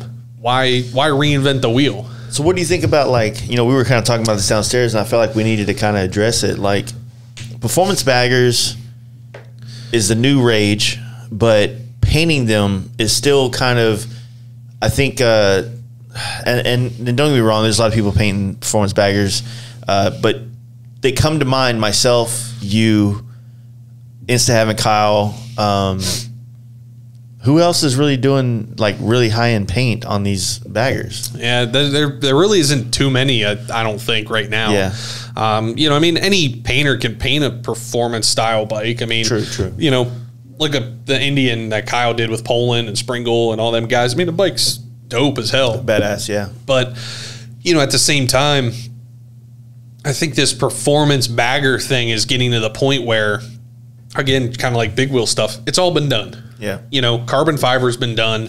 The inverted front ends from Big Bear have already been done. You know, everybody's already put every single wheel on a performance bagger. It is what it is. But it's now getting to the point where, like the big wheels were, paint is what's going to separate you from, again, that fully carbon fiber road glide that's sitting beside you. But at the same time, it's people don't realize how much money is going to be invested into a performance bagger.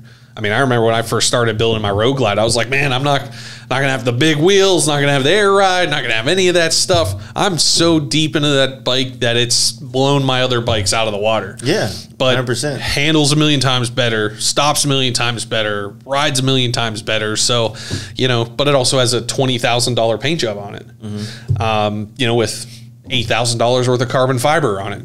So, you know, I think that paint side of the performance baggers are going to be kind of that next part where guys are going to have to start painting and detailing out a bike that they're going to have crazy money into. Yeah. You know, and it is what it is, because, you know, it's kind of that black street glide, you know, mentality. Yeah, you might have carbon fiber on your road glide and be fully carbon fibered out, but it's the same identical bike that I've seen 100 other times on Instagram and social media, you know, and, you know, the red carbon bike that we did for Daytona, I mean, it was pretty much the only one there that, you know, had a real crazy nice paint job that was to kind of a show bike level. Well, that's kind of where like, as we kind of move into, you got something? Oh, no. As we move into like the more show aspect of these bikes, which, you know, people are going to argue that they're not supposed to be for show, and that's I agree that, but at the same time, like, it's part of motorcycle culture is bike shows, right? So if you really want a unique bike now, it isn't going to be about like which Santoro crash bar you bought. Yeah, you know what I mean? It's going to be more like, how did you personalize this past the off-the-shelf parts that you bought? Yeah, because it's not like a fabricator's ball of a platform, right? Correct. You know, like the most fabrication that's going on these bikes is the tanks, like what you offer. Yeah, you know, and that's the big thing is, you know, again, these bikes for the most part are bolt-on, you know, parts. Now, granted, they make those bikes a million times better than stock, for sure. But, you know, again, you're not having some lunatic putting on 500 pounds of fiberglass to fiberglass bags differently, or fucking, you know, trying to cut your neck and weld it back together. Exactly. And hope you don't die. Yeah, and that's where I think these guys that are coming from that world are trying to make it into the performance side of it, where they're trying to almost. I mean, did you see those side covers that like they cool your brakes? Yeah, I did, and again, kudos. What? I'll never run them ever. It's a joke, dude. It is. So, it's a joke. So let's put it this way. My firm belief is that if you need your rear brakes cooled that much, you got problems. Yeah, you're not riding it right. Exactly. So, but again, it's one of those things where it's that company is not a performance-based company, in my opinion. And, you know, again, it's just one of those things where paint's going to have to be that separator, in my opinion. Yeah. And, you know, then guys go, well, if you're going to paint it real nice, you know, you're not going to ride it the way that it's supposed to. Hey, your bike, my bike, they're Insta and Kyle's bike. Yeah, Insta and Kyle's bikes. I mean, I could give a fuck less about what paint job's on anybody's bike, but I'm going to beat the shit out of it just as much as anybody else. It's a new version of fuck you money is what it is. Now, fortunately, I don't think myself or even yourself can afford yourself. Oh, fuck no. You know what I mean? Yeah. Like there's been times where I laugh whenever, like, have you ever handed somebody a quote and be like, they're not going to pay for this? And then they do, and you're like, well, fuck me. Yeah. Like 2 thumbs up, you know? It's a weird one, right? Because we are painters, we're able to do things on these bikes that I can't afford myself, right? But at the same time, like, I also drive a cash car Lexus. Yeah. I don't have a fucking, I'm not rich. You know what I'm saying? Like, it's just what I do. If I was a mechanic, my motor would probably be more than I can afford because I have that ability. But when it comes to these bikes down the line, and as this scene continues to grow, if people, you know, buying carbon fibers, the reason why I was bringing that up is because we had this conversation before, but when dudes lead off the conversation of, I'm building a performance bagger, I want to do paint, I just bought all the carbon fiber for it, how much to do paint jobs on it? And that full carbon fiber Road Glide is roughly going to be, what was like $8,000 for all the carbon fiber? Yeah, I would say, you know, you do the whole 9, you're probably into that $8,000 range. Yeah, so you're $8,000 in carbon fiber, right? These are parts that they're not technically sitting on the shelf, but they are off the shelf products that you buy and throw on your bike. And now you want me to sand all these things down and put 100 hours on top of these things. Mm-hmm. And you want to pay $4,000? Yeah. But see, like, do you feel like that was still in the big wheel thing too, where like whenever the 30s and 32s came out and those guys were like, oh man, I just got, you know, $10,000 worth of wheels and I want a custom paint job, I only got $4,000 to spend. The thing about paint work, and not to talk shit about the price, right? Because there's a painter for everybody's budget. Yeah. There really is. There is a painter out there that might have the skill level that is worth $4,000. Mm-hmm. And there's a painter out there that has a skill level that's worth $6,000. And then when you start getting the $10,000, $12,000, $15,000 range, which is probably very unheard of for a lot of people, there is a skill level to that. And you got to understand that, like, for us in the paint world, our goal is to get to that level. Yeah. Like, I don't want to be who wants to be the affordable painter? Like, is that a life goal? Like, you want to be average as fuck your entire life? Like, no, I want to bust my ass and be sought after nationwide or worldwide. And I want to get the most money for my time, like every other adult in the fucking world does, for what they do for a living.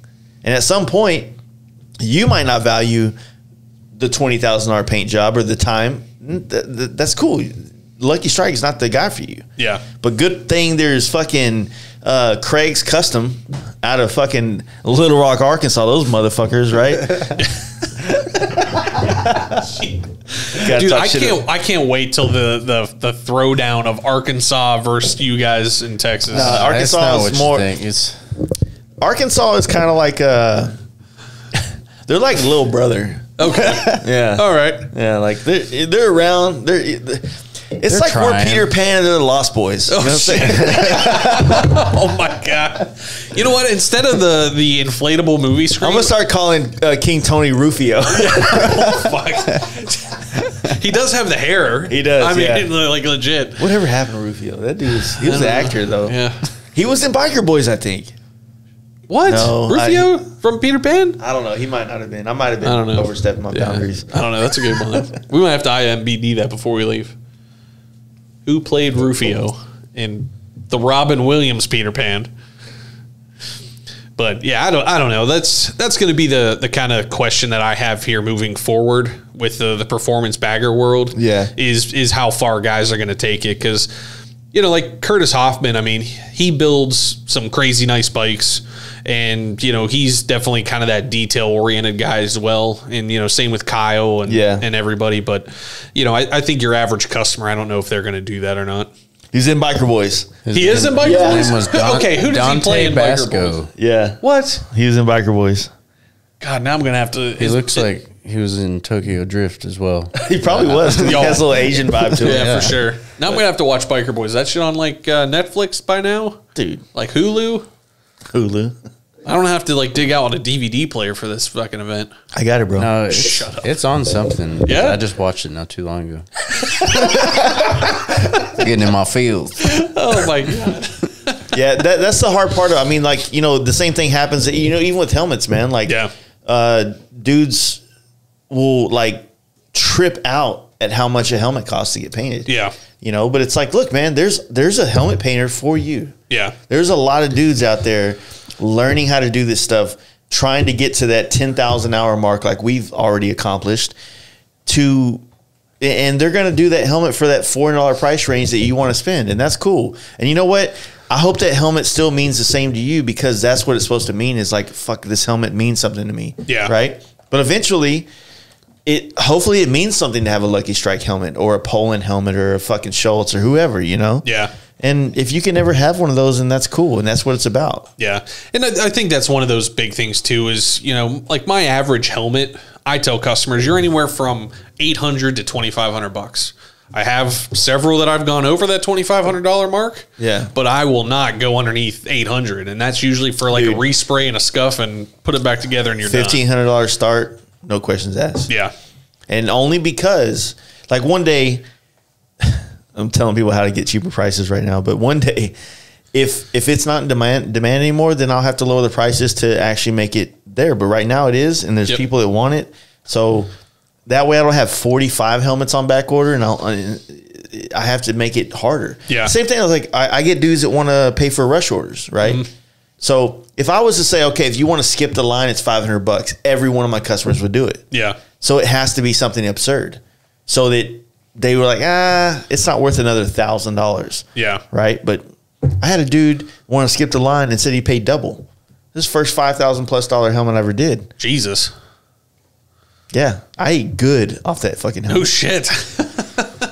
The Marilyn Monroe helmet. It wasn't even that hard. Yeah. Wow. And again, that's the hard part. I wouldn't have charged him $5,000 if he was a difficult person to chase down to get paid. Yeah. And it got to a point where I was like, all right, I'm charging you, because I was only going to charge him the rush fee. Yeah. But then it got really complicated to getting paid. So Is I was he a local guy or not necessarily, but he was local whenever I had to get paid. Yeah. And it was still hard to get paid. Yeah, so. Exactly. Well, and that's the hard part is, you know, again, I think there's a lot of customers out there that have the hopes and dreams of that $2,000 or whatever helmet, but only have a $500 budget.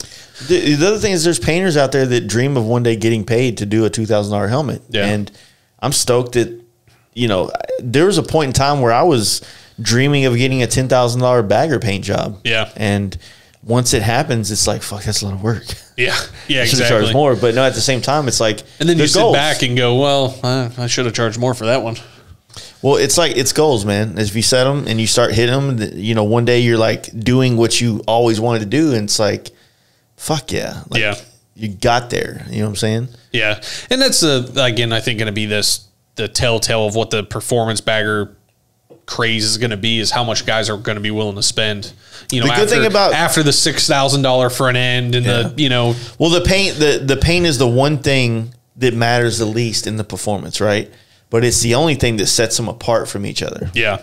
Right. So the other thing about it is, like, at the same time, like, I don't want to, like, you want to just do a random paint job with the guy that's local and give him a chance. Like, that's dope too. But at the end of the day, like, we're all going to be looking at these bikes in the future, and there's going to be those ones that stood out above the rest. Yeah. You know, maybe like your bike is now, or maybe Hawkeye's bike, or Insta having Kyle's Road King. Like, those bikes are going to kind of be the definition of what this whole movement was. Yeah. You know what I'm saying? And that's it. You know, Steve Chamberlain's fucking just turquoise flaked bike. Sorry.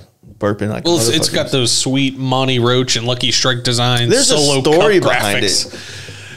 There's a story behind that bike. He hit a deer. Yeah. He went to Sturgis. He partied. He got striped up. Well, so whenever your buddy was here and we talked about the hat thing, that happened in Sturgis with all of us at Monty's tent. And so Steve wanted just, I think the conversation went like he wanted something pinstriped on it real quick. Yeah. And then all of a sudden, like me, Ben, Steve, we all showed up and started having a good time with all those guys. And, you know, the hat was brought up. And I think there's still a video somewhere out in the world of us doing this. We got some poor bastard off the street to pick what got painted on Steve's bike. Yeah. So Monty and myself, and I think even Poland might have had a hand in the graphics that are on that bike, because it was like I said, the Solo or Dixie Cup graphics. But I painted a deer on the back that it says "Nailed It." And then like its arms are all blown out and like all crooked, and there's like a puddle of blood underneath of there. So there was I think about a dozen of us that like wrote on a little Post-it note, you know, what we think Steve Chamberlain should have on his bike, and we all put it in a hat and had a stranger pull it out, and the deer with the nailed it got picked. So I painted that on his bike. Yeah. And then now that's kind of become a tradition at all the bike rallies that like we all kind of get together, because that's where the fat wop cat came into play. Dude, that shit was so good. So yeah, that was Daytona though, right? Yeah, that was Daytona. So Ben got a fat, juicy wop on his. Yeah. So we all know what WAP is, right? You know, did he post it on his Instagram? I don't think he did. I think he did. If not, I think it's either Monty or myself might have had it. But that was actually on Ben Gurton's wife's brand new lowrider.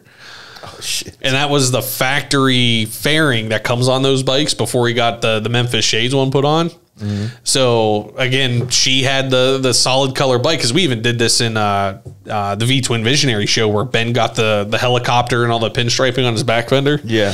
Which, did you ever get that story?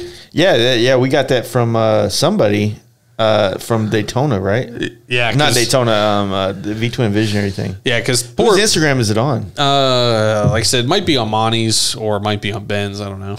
I know I saw it, but if not, I could send you a picture. But so poor Alyssa, who is fantastic, and she's Ben's wife. We kind of drew out of the hat that she was going to get a fat WAP, a PHAT WAP, and then I drew a really fat cat, and it was like wet looking. so she has a giant fat cat on her fairing. That's awesome. So. Because why not? It's kind of like, you know, painting dicks on everything. Every painter paints dicks on buddies' bikes, right? No, we don't. I mean, wink, wink. Yeah. Yeah. So, because like, have you seen the picture of the lucky cat I did for Ben's performance bike? Yeah, the recent one, the Asian looking cat. Yeah, so it's all gold leafed and all done up, but it's sitting in front of a bowl that says "Send Nudes." Yeah, and it's NOODS, and it's eating noodles. And so I see what you did there. Yeah, exactly. I thought it was clever, right? So, by the way, the pho sucks. I gotta go pee. What are you talking about? Pho's delicious. That was a good story at Daytona where he tried to get me and Jay to eat pho, and it was the grossest. It was it was Thai food. It wasn't even pho. Yeah, it was Thai food. So, okay, have you had Thai food before? I mean, we got a pho noodle in here in Waxahachie. It's not the same. No. Pho is Vietnamese. Pho, yeah. It's not pho, it's pho. Yeah, pho. So, that's already nice. Exactly. So Thai food is delicious when it's done right, and it was okay. It wasn't the best, but these guys felt like I fed them poison or some shit. So they will never let me live it down ever that I like Thai food and they don't. You got to experience new things. Exactly. Like, do you guys in Texas not have Thai people?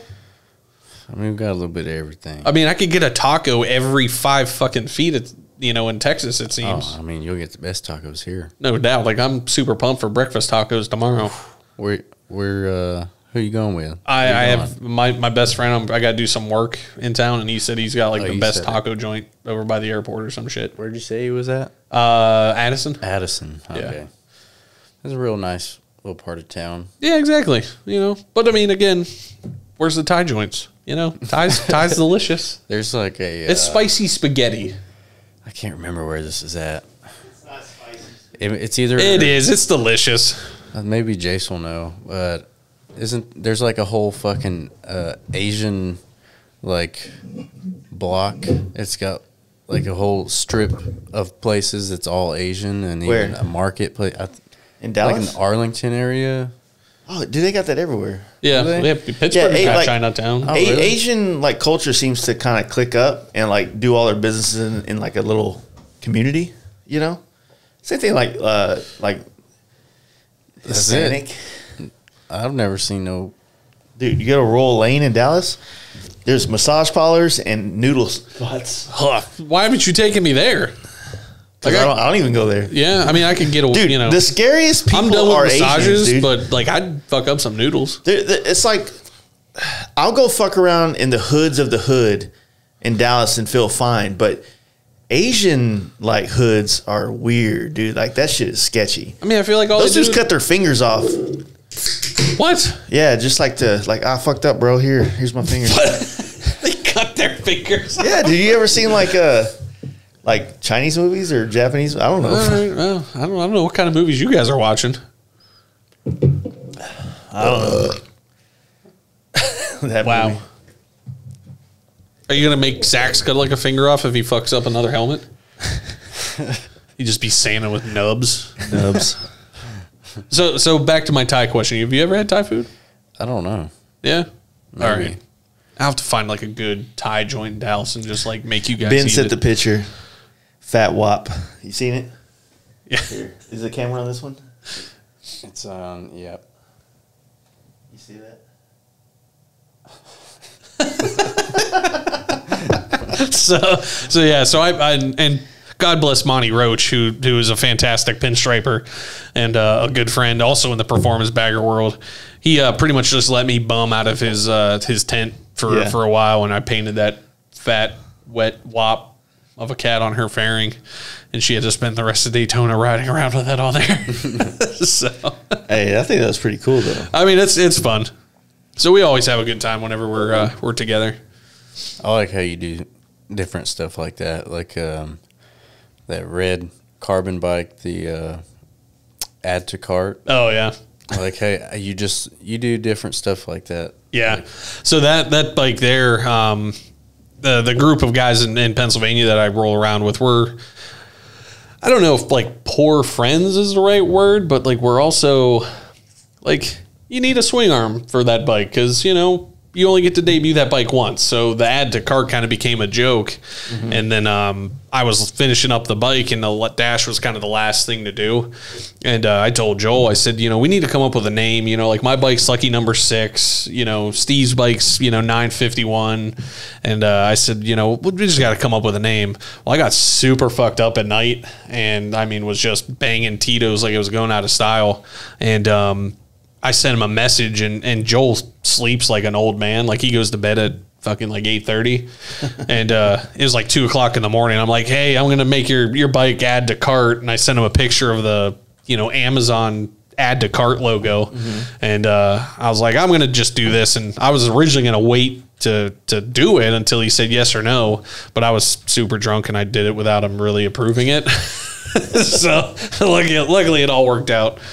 It's like that sometimes. It is. And, you know, again, it worked out. It's officially known as Add to Cart. And, like I said, it was just kind of a running joke between all of us. And, yeah. And even like, Ben's bike with the, you know, send nudes, you know, we went to get some Asian food in, Richmond and that restaurant had a lucky cat, painted on the side. And it was, just made me laugh. And I was like, we should Jay said, "Fuck your dirty water noodles." See, everybody got problems with these Dirty water. Like I said, we will be 100 years old, and you guys will never let me live that one down. No, the thing that sucks about that whole night is that we tried to do a drunk cast, right? That was something we talked about quite a bit. We did. Wait, we did do that. But so originally in the podcast world, or when we started doing this, we did a podcast that we called the Drunk Cast. And I still have that one. It's perfectly ready to release. But I still, to this day, have not listened to it. I fucked up doing it. Because what happened was, when I did that Daytona trip with you, was the first time I ever bought that recorder. So I was learning how to use it. Yeah. And so it recorded all funky. Like, where like one mic worked, one didn't, and one was right ear, one was left ear. It's totally fucked up. So releasing it would be like... It would be tough. Yeah. Right? I don't even care about releasing it. I just want to hear the shenanigans that we talked about. Well, me and you talked shit about a lot of painters. We did. A lot of shit. Yeah. Like, because we just went to the Perowitz paint show that day and it was a fucking joke. Yeah. Not the show, but the bikes that were in there. Yeah. They were winning, you know? And we had a very opinionated thing. And then Jetty literally... There's 3 things Jetty did. Ordered 50 pizzas. He ordered a bunch of pizzas because the pho sucked, right? It was all right. It was all right. Then he couldn't be still. He has fucking ADD, right? He couldn't be still and sit there and do a podcast. So he kept walking around the house. He was wearing his helmet and drinking his beer through his helmet. And he also had that bended fucking hat thing and was drinking off of it. So then at one point, Jetty walked around the corner with his dick tucked in between his legs. He was talking about that downstairs. Yeah. And I looked. Yeah. Let's put it this way. I think there is a picture rolling around somewhere of that. That's what I was telling him. He should have dropped one of the pizza boxes and like been over. Yeah. Is that one of those ones where he gets to like kick you in the ass like 3 times or something like that? I think so. Yeah. Yeah, Steve even just texted me. He goes, I was there. Fuck that Thai garbage. Yeah. See, again. There. But you should text them back. We had Thai food with Ben, and he liked it. Don't even let him front. Ben's messaged me too. Let's see what Ben's got to say. Don't even front. I'll try it out with you, Jeremy. Yeah. Ben likes Thai food. Me and Ben are on that same wavelength. Shout out to my PA boys and Ben. So, what's Ben say? Oh, He likes Thai it was food? different. It was an Australian Ben. Oh, gotcha. Yeah, there's too many fucking Bens. We Yeah. need nicknames. Motherfuckers are earning nicknames at Camp Week. Yeah. You know, like I agree. I pride myself that I've given at least 5 nicknames to friends, and I'm proud of it because Sure. now I did give Jetty Black Jetty. You did. I did do that, but it was also your help with whoa Black Jetty. Yeah. Wham, wham. Yeah, we definitely sang that super drunk. And then I gave Dragon his nickname. Well, no, he gave himself his nickname, but I got him to change his Instagram. Yeah. I call Ben my dad. Yeah, Steve got SMFY because he's Steve motherfucking Yonkin. You know, so I mean, and then Mark Norton calls him Smithy. So he's like, "What's up, Smithy?" I don't know how, but with my name, no matter what, even since school or whatever job I've had, everyone ends up calling me Sax. Like, That's fine. Yeah. I mean, I'm cool with it. I'm gonna call you Usher. Shit. Yeah. That's where your goddamn dance moves come from. Get down. What were you talking about? Like you were telling somebody on your fucking deal you were talking. I heard you said you tried out for a dance show. Oh, yes. So you think you can dance? You did that? Yeah, I did that. Shut up. You Time out. challenged a dude that went to a dance Yeah, competition. you tried out for a think you can I dance. straight did that shit, dude. There has to be video of this. I don't even care where you find it. There has to be video. I don't know if I actually made it on TV, but I got to like 3rd round. What? Yeah, Yeah. No bullshit. I swear. Fuck. So I remember. I'm gonna have to bring my A-game I now. remember real distinctively, like me and all the homies were down in Austin because they had a Easy Rider show that was like the last run of the whole Easy Rider show. And they did it in Austin. It was a flop, but I had a great time down there. And Saxon last minute showed up with my brother. And of all of us, like Saxon and Jesse are kind of the younger dudes. And we were all at 6th Street partying, and fucking Saxon, Jesse can't dance, but he was trying. But Saxon's out there fucking pop locking and doing fucking sea walking and it was fucking like it was fun to watch. Like, yeah, that's my boy. It's like I said, look. I don't need to do that. He's with us. Like, hey, look, you know, if we got a dance off, like I got my dance off. I'm starting to regret my dance challenge now. If you want to fight, like we got Dragon over here, he'll body slam your ass. You know what I mean? Like we have somebody for that. Yeah. Wow. So you got dance, paint, Dragon's the body slam guy. Yeah. I feel like Jetty would probably try to body slam some motherfuckers. Jetty, I want him in front of me. Like, I don't even want to fight nobody. Yeah. I just have Jetty there. Like yeah. crowd control. Yeah. Yeah. Fuck. Yeah. Jetty's a good dude. He's inconsistent. One day he's riding bicycles, and the next day he's riding baggers. Like you need to pick fucking 2 wheels, dude. Yeah. I don't know. I tell you what, riding with Jetty to Dallas. Yeah, Holy fuck, dude.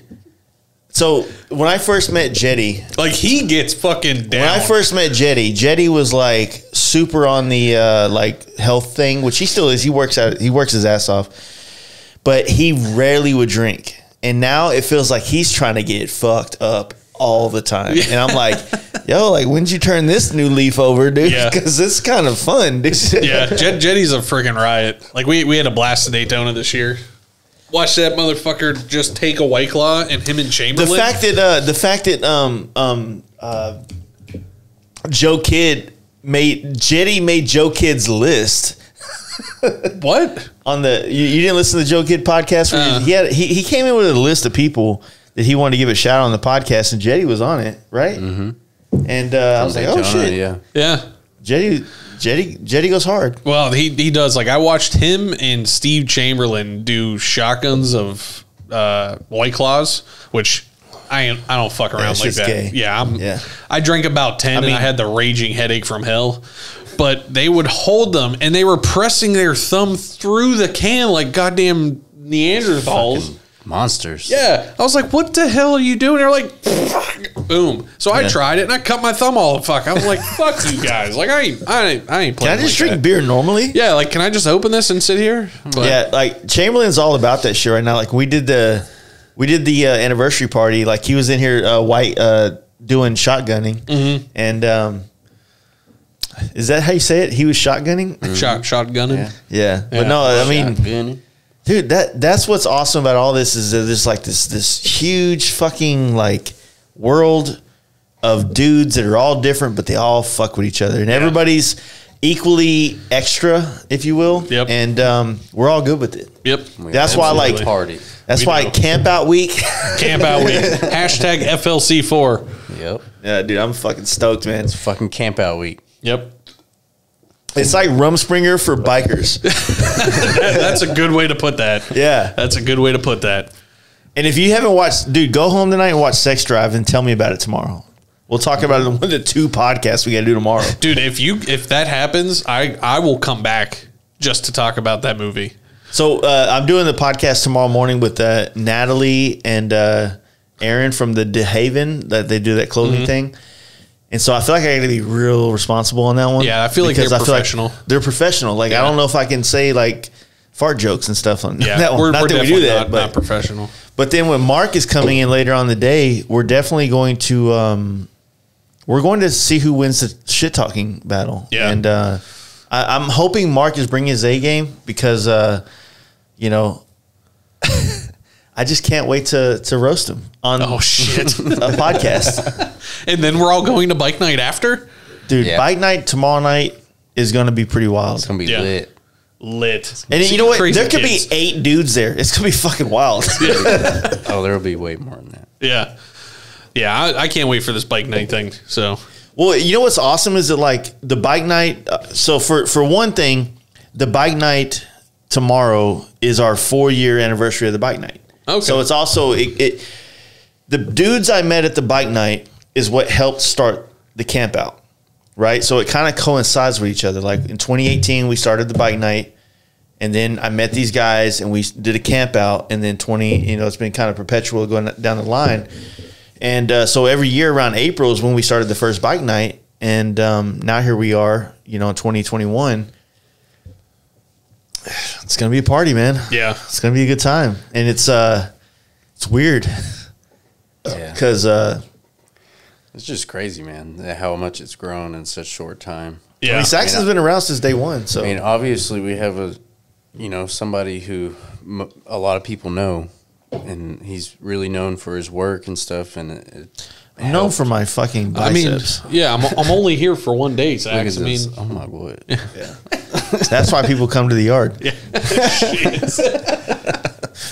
But literally, I don't know how many times I've said this on the podcast, but it started with just like 8 of us dudes. Yeah, we call ourselves the Anvil 8. Yeah. Because the bar we went to was Anvil, and it was like 8 of us. It was a play on the whole first 9. Yeah, exactly. Right? And our buddy Matt, which you met earlier, he was here. He used to like he was our quick Photoshop dude for a phone, right?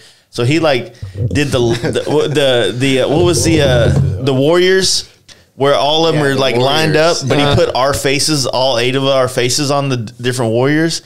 And that was like from That's what 2018. started it. Yeah. yeah. And so it's like you get a bunch of dudes. I mean, we're all from like different backgrounds, but the bike night kind of brought us together.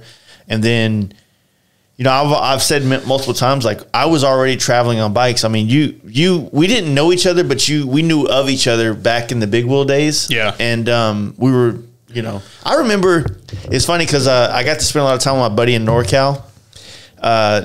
And I remember I would go to NorCal and we were always on Instagram. He was the guy that was always pushing Instagram to me, right? I didn't really care about it at first. And then he was the one that kind of pushed me to do it. And we were talking and I was like, every time I thought I was doing the sickest shit, I remember distinctively I was flying to NorCal to paint bikes, and me and him would talk all the time about, we're fucking killing it. And I remember showing him your Instagram profile and going, fuck, man, this dude's got like 1,000 followers. He's fucking raw. And this is like 2015 or 16 and shit. And I'm like, this is bullshit. Like, he's so much better than us. And we're like, we have more followers. It's not fair. It's not fair. Yeah, I mean, that's the one thing. Like, I remember meeting you for the first time at SEMA. Yeah. That was 16? Yeah, 16 was it was, because I think you were with HOK, yeah, and I was with PPG, and I remember you had like the HOK button down, and you know had this shit was so gay, the tag and everything, and I remember talking to you and having a getting good time. My wife was with me at that time. Yeah, and you know, two like-minded guys just talking about paint, and I remember you leaving, and one of the PPG execs came over to me and was like, "Who were you talking to from House of Color?" I'm like, oh, it's just one of the painters that I follow and, you know, like his work and all that stuff. And he's like, well, we can't really have that, you know, where you guys talk together.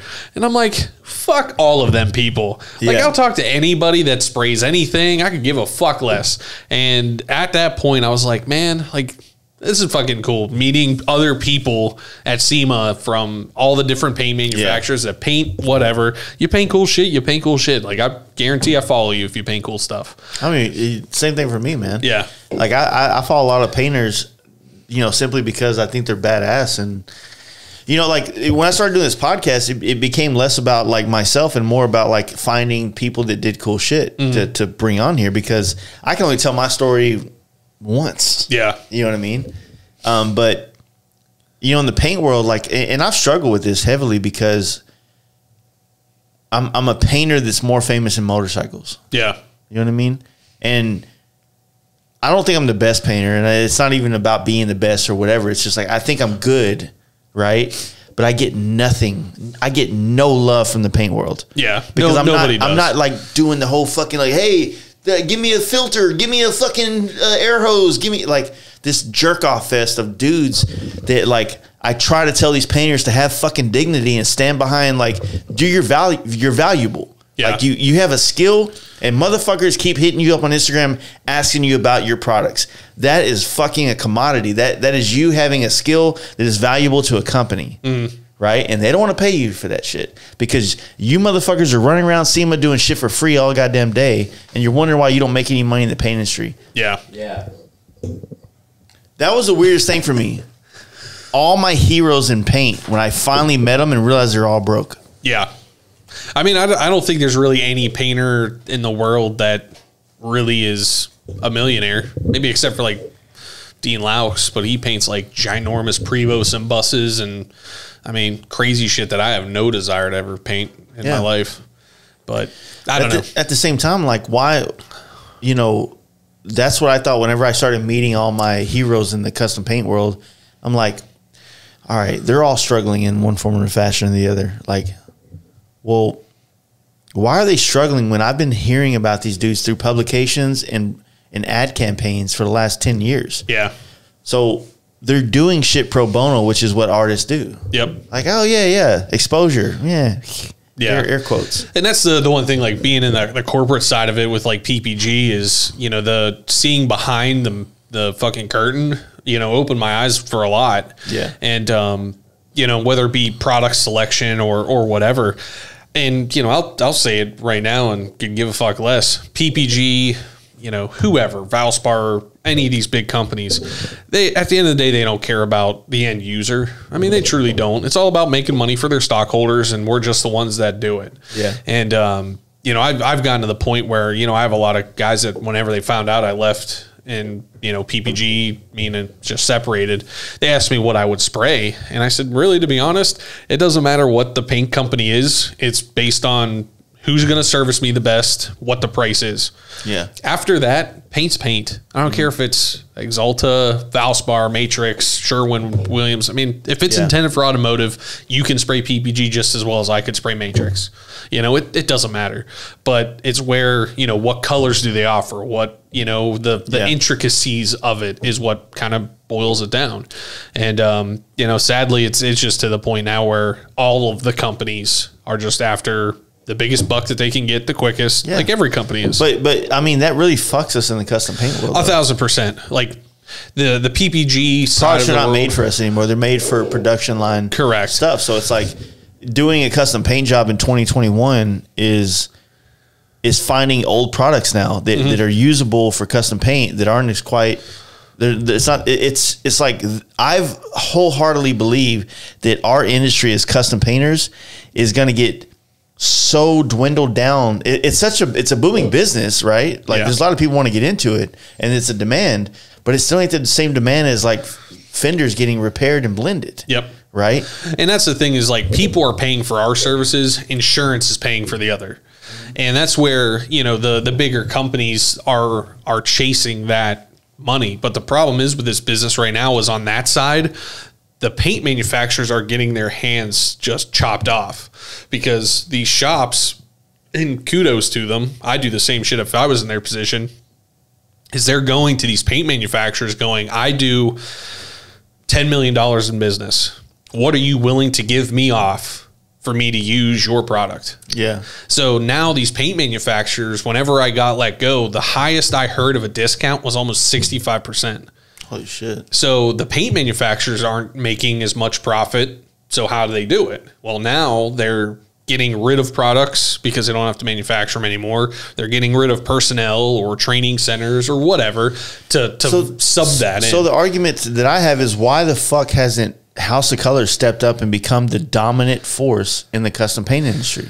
Problem is who owns House of Color? Exactly. So why, you know, and unfortunately, like I'm fucking myself by even having an opinion about it, but at the same time, it's like, you know, Matrix and House of Color are the same brand, right? Valspar, Sherwin-Williams owns Matrix, Valspar, House of Color, all this. But it blows, like, and I look things through social media, and it blows my mind how out of touch with the custom paint community they are. And I'm not even in touch with the custom paint community because it doesn't serve me anything. Yeah. Like I used to bring a lot of painters on this podcast at the beginning because I thought it was important to bring it on. Guess what? Nobody listens to fucking painters. Yeah. Right. And unfortunately, like they listen to you, they listen to Schultz, they listen to the people that are motorcycle connected. But if you're not like Bugs, amazing painter, one of the OGs in the game, right? Yeah. It's fucked up. Hot Dog. Yeah. It sucks because these dudes are fucking so talented and so amazing, but yeah. And that's the hard part. And again, I saw both ends of that spectrum being in the corporate section of it, because like from their perspective is look at like warranty claims. Yeah.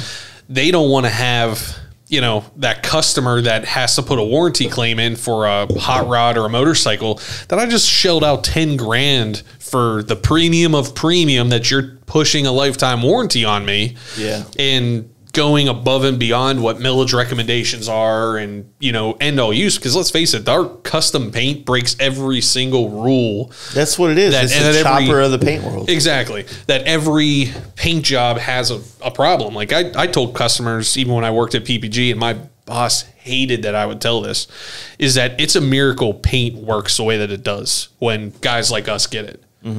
35 mils ain't shit for a custom paint job, but 35 mils of product is triple to even quadruple what your average body shop repair is. So like PPG put in a thing where they will not warranty anything over 10 mils thick. So now let's say I do have a problem on that soft tail that I metal flaked, candied, cleared 4 times, sanded, and all of it's still Deltron, which is the premium line of PPG. Yeah. F you, this is the first time that its bike's been painted. I want a warranty because it's cracked or failing or whatever. Yeah. Well, in their eyes, and I completely understand it, they don't want to get in bed with that because we do break all the rules. But at the same time, guess who wants to be a custom painter? It's that 16-year-old kid coming through Votech. I never in a million years said I wanted to bang fenders and blend pearl whites on a Cadillac.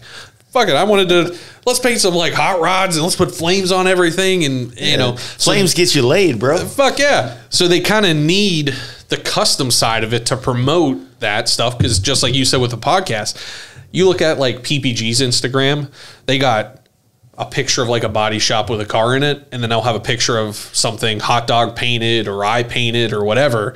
There's 20 likes on this, there's 200 likes on that. Yeah. You know, so I'm kind of fearful for the custom paint industry in another 5 to 10 years. I am too. And I don't know what this is going to look like. That's why I'm taking pictures. Fucking A. Like, I might have to start dancing like fucking sax over here or some shit. I'm going to give me like a six-pack. Yeah. Hey. Yeah. Where's my snare, you know? So. Well, it is scary, man. Like, and that's one of those things, like, I've been approached to do classes, and I want to do a class. I'd love to teach, but I don't know if I can. So that's kind of like that weird thing to take the I don't want to tell you it's $600 to come spend a couple of days here at the shop, and I don't know if I can provide. Yeah. Right. That's a scary thing. But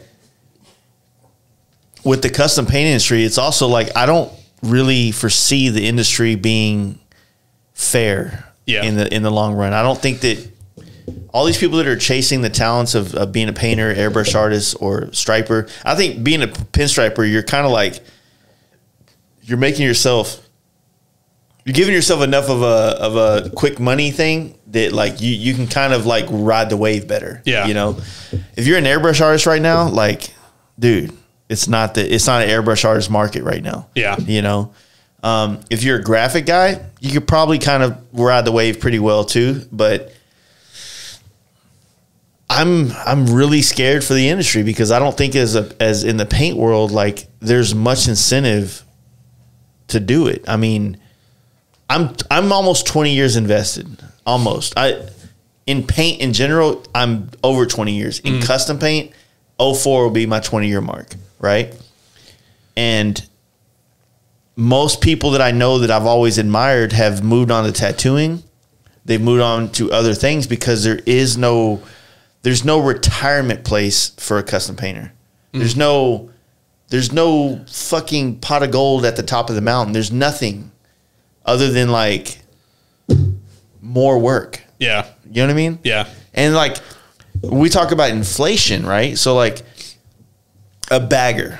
And when you say $20,000 paint a bagger, 99% of the people out there are going to be like, "Oh, that's exactly what I paid for the bike." Yeah. Why would I pay for that for paint that's going to get chipped and fucked up over time? But how do you, like, you're getting priced into a world that's not even obtainable anymore. You have to do shitty work with shitty materials to be affordable at $7,000 or $8,000. Yeah. You know what I mean? Yep. It's not a win-win at all. And that's the hard thing because, like, you know, let's face it. I think anybody in this art side of the world, none of us have a retirement plan. None of us have a 401k. Like I've kind of reserved myself that I'm probably going to die in a metal box with fans running and there's going to be a paint gun in my hand and no one's going to know I'm dead. Someone's going to be like, well, who the fuck's finished this paint job now? Yeah, exactly. Yeah, it's going to be that customer knocking on the shop door going, are you here? Yeah. But the problem is nobody's going to know I'm dead because my decaying body is just going to be sucked through furnace filters, you know? But the hardest thing is the fact that, and again, this kind of goes back to that mentality of corporate versus, you know, where we're at now with guys like us that create art is I think there's always going to be a demand for that because most humans want to separate themselves from the other. Yeah. Right. And whether that be the car Gucci, you drive, the Gucci belts of the motorcycle. Exactly. So whether it's the car you drive, the bike you ride, whatever, we're always trying to be different than the next one. So I think there's going to be a point where, like you said, you're not going to see the, you know, Joe Blow's custom because he won't be able to either afford the product to put on that bike or he's going to do such shitty work that it's going to put that sour taste in that customer's mouth, and either a guy like you or me are going to have to fix it. Yeah. You know, and like I'm already dealing with that at home now, because in Pennsylvania, there's a lot of those like backyard kind of, you know, custom painters that do good work. But after a year, guess what all of a sudden happens? Because they're using, you know, Omni. Yeah, Acme brand fucking paint, right? Yeah. So, you know, it's going to be weird. And like I said, I don't know what this is going to look like here in another 5 to 10 years. You know, Man, that's why, like, you know, like I'm trying to invest in so many other things, and because there was no love being thrown back, there was no, it didn't show me there was enough money in the custom paint industry to sustain adulthood. Yeah, you know what I mean? Like in your 20s, teens, even early 30s, like chasing, like the skills you learn being a painter. You can apply that to the collision world and you'll always be okay. If you're a good buffer, you can always make a living. Yeah. You're a body man, you're a painter, you're good, right? But if you're a custom painter, you're an airbrush artist, you got to hope that that's in, right? You got to hope that like it's in, you live in an area where people are willing to spend money and you're good enough. Yeah. Right? And then if you're a striper, you kind of, there's many different facets of the world where as a pinstriper, you can just go to the local swap meet and stripe up some fucking shit, or the hot rod show, and you can make a couple $100 that day. Like, yeah, that's good. It's a good place to be, but it all takes so much time to learn. Yeah. You know what I mean? The fortunate thing, I think what carries the custom painting industry is that people want to, this is like a side thing they want to do. Like, hey, I'm a banker during the day, but at night I want to go in my garage and open up my fucking toolbox, pull out my striping brushes, and just pull lines on shit. You know what I mean? And to me, like, I get it. In that world, fucking trying to be a custom painter or trying to be a striper, hands down one of the best places to release creative energy and to invest in yourself. You know what I mean? But when the apocalypse happens, what are we going to do? Hey, man, I can stripe the fuck out of this goddamn zombie tank. Like, they're going to know who's coming down the street. Yeah. Like, damn, they got fucking Lucky Strike in that fucking settlement. That's right. Yeah. That's right. That tank's going to have flames coming down the barrel and shit. I don't know. It's paint's going to have a whole new meaning of intimidation at that point. Yeah, exactly. Zombies like, I don't fuck with those dudes. They got flames on everything. Yeah, exactly. And I heard those are forever. Yeah. Dude, if the apocalypse happens, I guarantee there will be a time where I'm going to put flames on a fucking Grand Cherokee with armor plating or some shit. You know? That's how that's going to work. Hey, man, can I get some, like, a sweet skull painted on the side or some shit? Yeah, bro, I got you. I'll take 2 cans of baked beans. You know? That's how that'll work. Yeah. You got ammo? I'll take some of that, I need you to source out these ingredients right now so I can make white. Yeah, exactly. I mean, crucible crushing fucking carbon and crap. So. He's got one last pinstripe brush, and then he's going to have to kill the neighborhood dog in the settlement. Like, I need his hair. Yeah. I can fucking make 40 brushes off this motherfucker. Yep, exactly. So, I don't know. Maybe that's what custom paint will look like here once the world goes to complete hell. So, what's really wild is, like, as much, like, turmoil is going in the world, how we've still managed to do well. Yeah. You know? I mean, we sell a luxury, man. Yeah, I tell guys all the time that I don't know, like, the pandemic happened and everybody got super worried and whatever. And I mean, people were spending money like drunken sailors, you know, like I have tons of guys that bought bikes and the first call was to me, you know, or, hey, I bought a new helmet for, you know, the new bike, or, you know, hey, I got a side-by-side. I need a new, you know, dirt bike helmet or whatever. And I mean, drunken sailors, man, I'll take it all the fucking day long. Oh yeah. So, you know, that's a good thing, man. Like it's good. Like I was saying in this little clubhouse chat, we were talking about this magazine deal, and I was telling them, it was like, you know what, we're kind of the same age range and same kind of level of investment in our skill,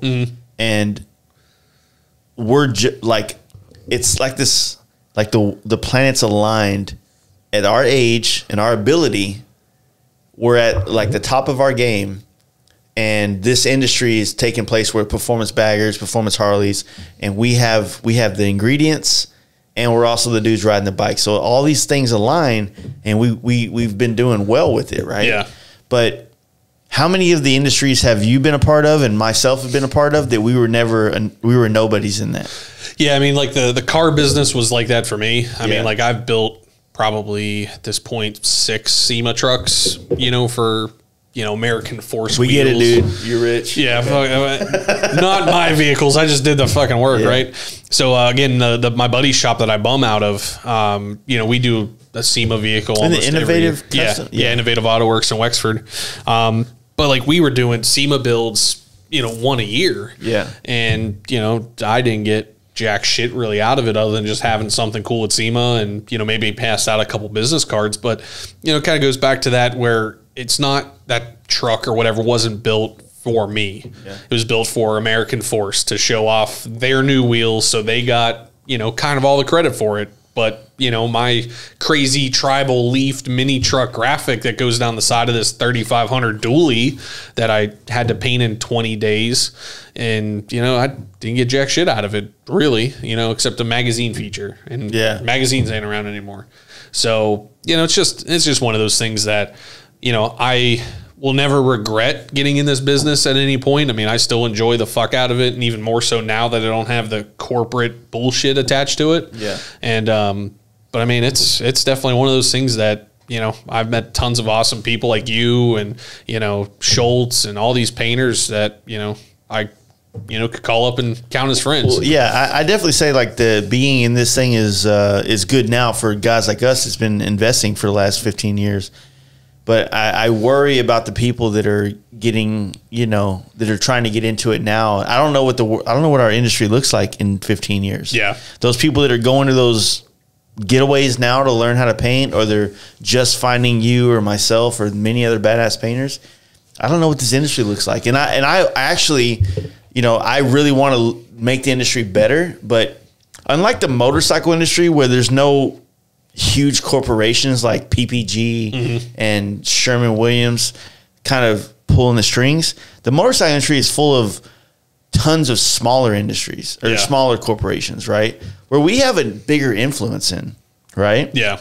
So we can kind of change the course of how this is going to be perceived and looked and felt and experienced. I feel like I have zero control in the way the paint world is. So as much as I want to make it better, I have no idea how to do that to help make it better for the next generation of painters to come up. Yeah. I have no control of that. Yeah. And I don't think anybody ever will, because especially like in these bigger corporations, I mean, let's face it, there is not a paint company on the face of this planet that's run by a legitimate person that understands paint. Yeah. I mean, they're all business people that have a degree in corporate business strategy or some bullshit. They don't know jack shit about the first thing to paint anything. Yeah. House, car, motorcycle, anything. But they're making those decisions that affect us. Yeah. And like I said, there's going to be a time where shit's going to go south, and what's next? Drug dealing. Dude, I'm telling you. Dancing like sex. I thought about it. Doing like some Magic Mike shit when money was rough. Dude, shut the fuck up. Thought about it. I feel like there's one of those in Waxahachie. There's no strip clubs out here. What? No. How do you have a town this big and no strip clubs? This is the God side of Dallas. Oh. Yeah. There's a God-fearing Christians. So Kyle has these awesome stickers that I got whenever I left his shop, and it says Jesus is my co-pilot and we're cruising for pussy. I was like, yeah, I've seen that in a meme before. Yeah, that's the Jesus I want to roll. Yeah, no, Dallas is it's dope, but I'm not a strip club dude. I feel like I'm out of that phase where like I just want to throw money at chicks. Like Pornhub's free. True. Yeah, true. And I can just get it over with. Here's the problem: is now that you're older, you can do things at a strip club that you couldn't when you were younger. I feel like younger, I could probably get laid faster.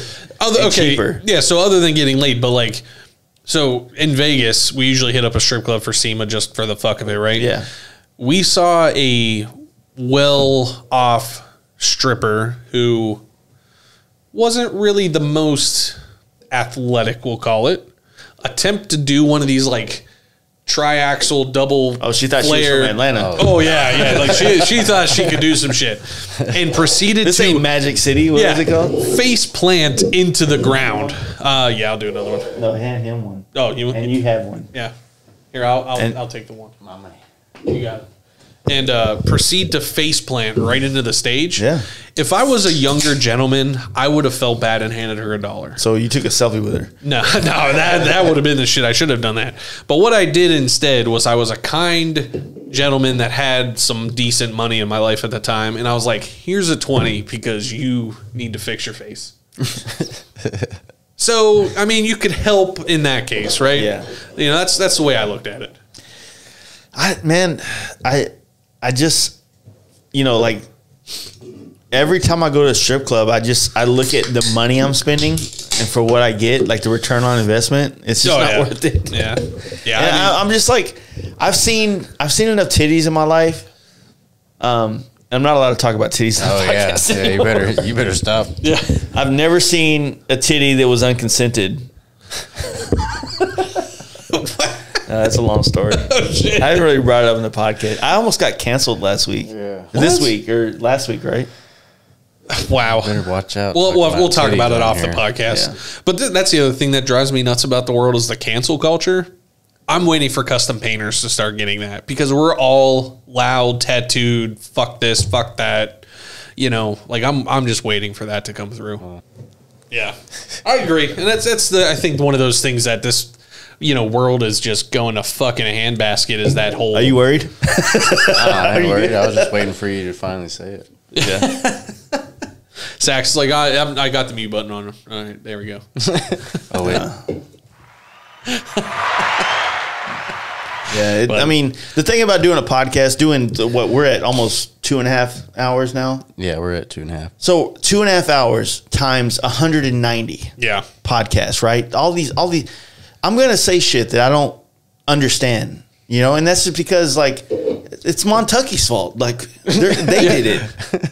Yeah. I mean, the whole idea of a podcast is to get real.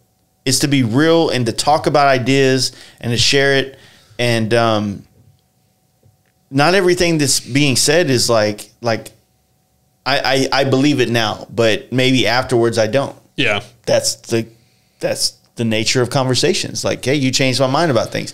I had a very, very harsh opinion about the Bagger Race League. Mm-hmm. I talked to people in California, and it changed my opinion. Now I support it. Yeah. I didn't at first. You know, and that's the thing is like it was something new that I think they could have done differently to make it better for the business. Yeah. But, you know, it's at the same time, like I'm kind of interested with that Bagger Racing League is what is going to come of it. Yeah. You know, but I'm sure, you know, Moto America has a plan for it once the whole COVID bullshit goes away and maybe making it bigger and better and hopefully getting more of these parts companies to start designing parts that are kind of, you know, safer for the road or whatever it may be. Because let's face it, that's what, you know, most racing has created is better, safer parts for even the car business. The products get better. Exactly. Yeah. But I don't know. It's going to be interesting, you know, I think, and especially this performance side of the world. These bikes are doing things that I think Harley or Indian have never even imagined. Yeah. And that's my only worry is that like these companies that are producing things like swing arms, like there's only so much you could do to it.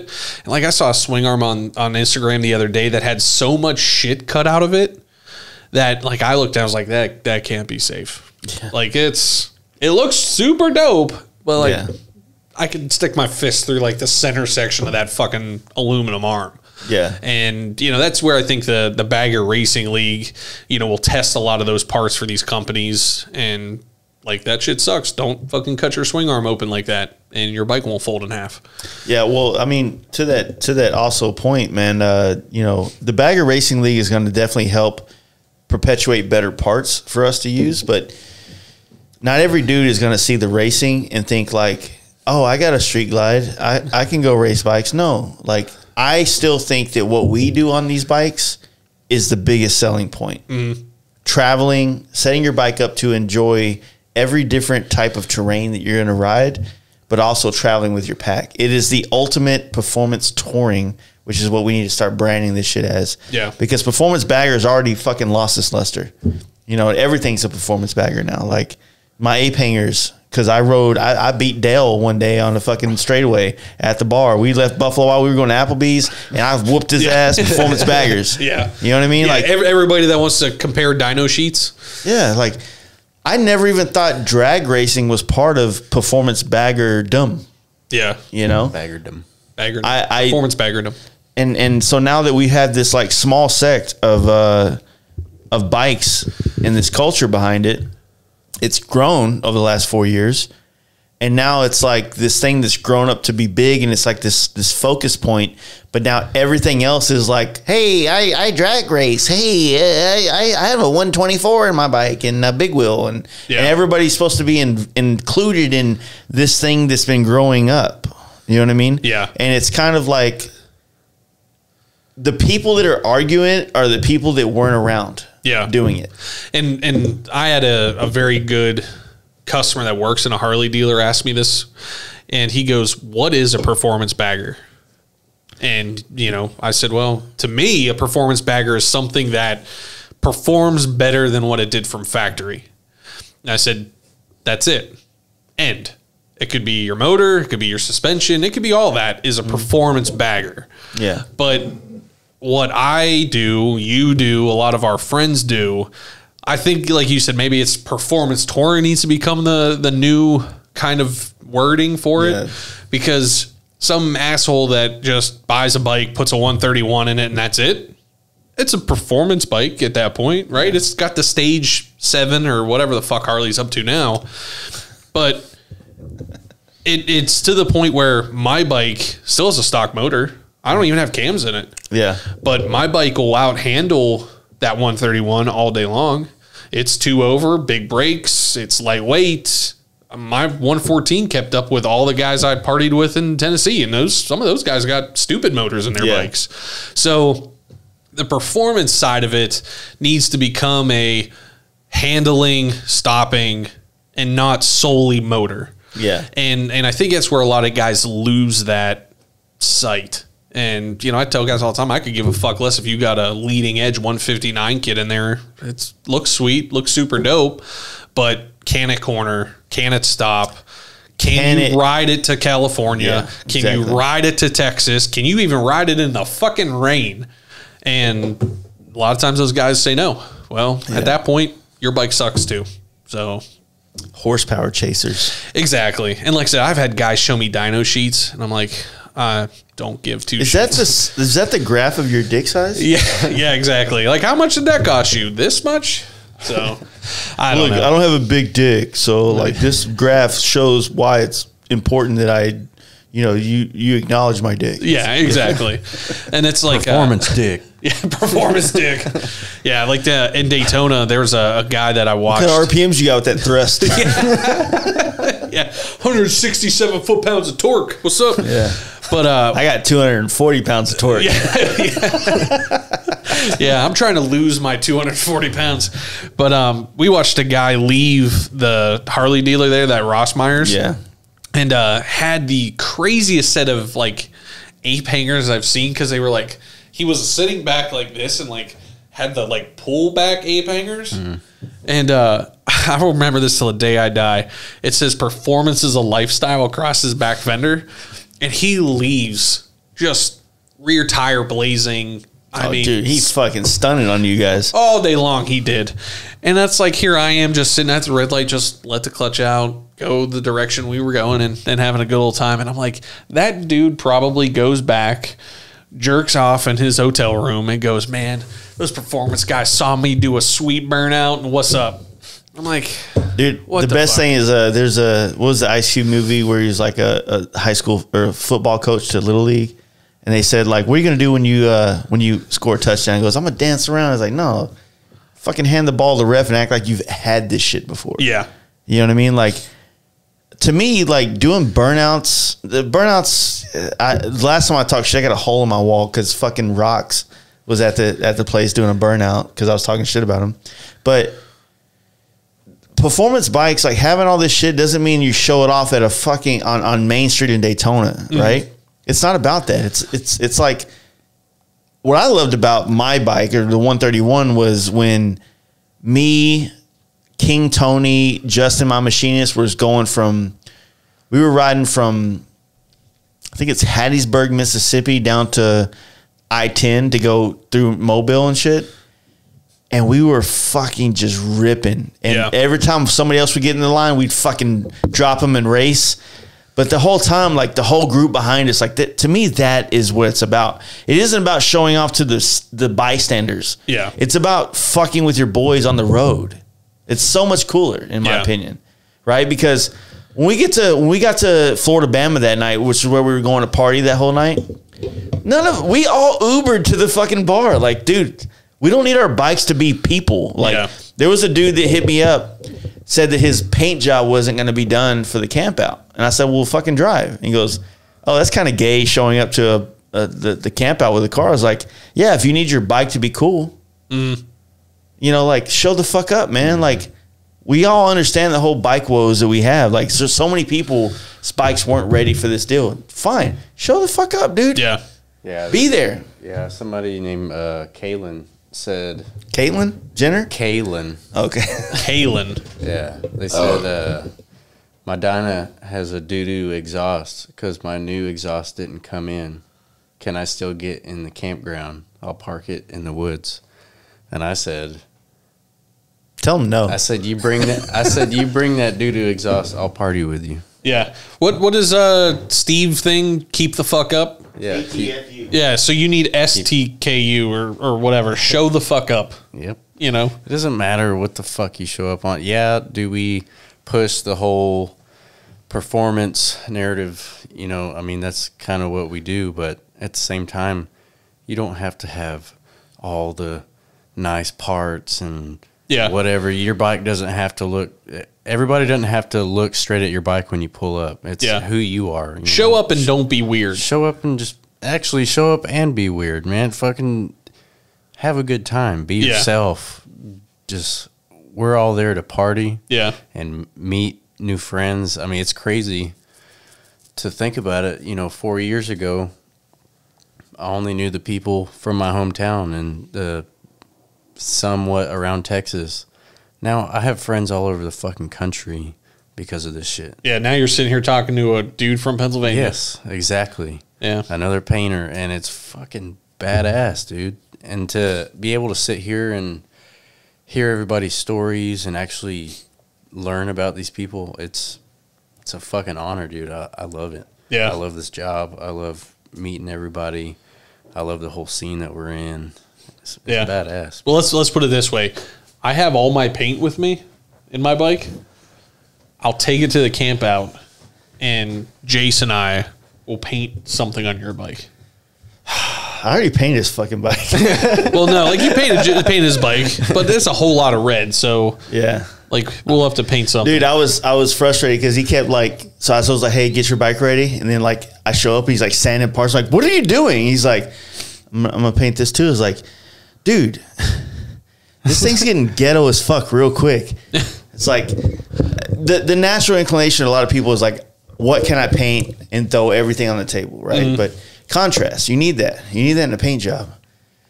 He's like, should I paint my crash bars? Like, no.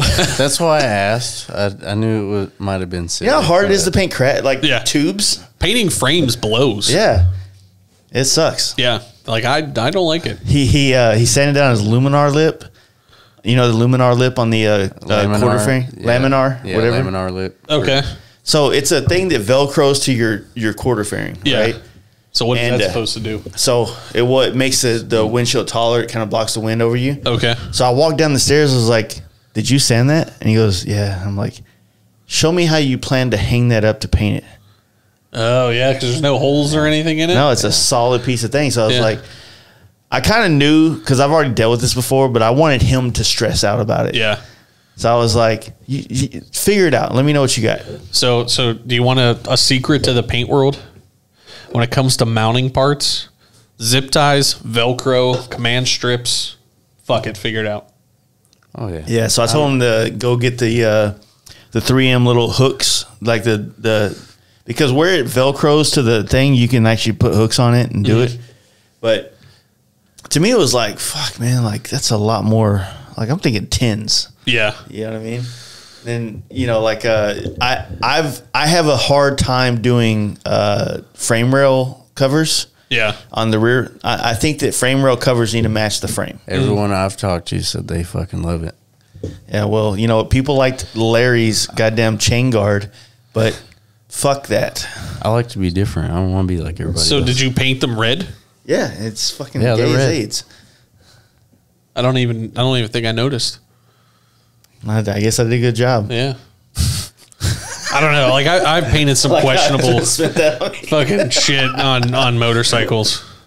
I'm just Like- I'm all about contrast, and I feel like when you have a rear fender and you don't have bags on it, if you have the frame rails painted the same way as the fender, it doesn't break the color up. So if your frame's black and you have the frame rails black, then it like breaks it up and it like looks better. Yeah. In my opinion.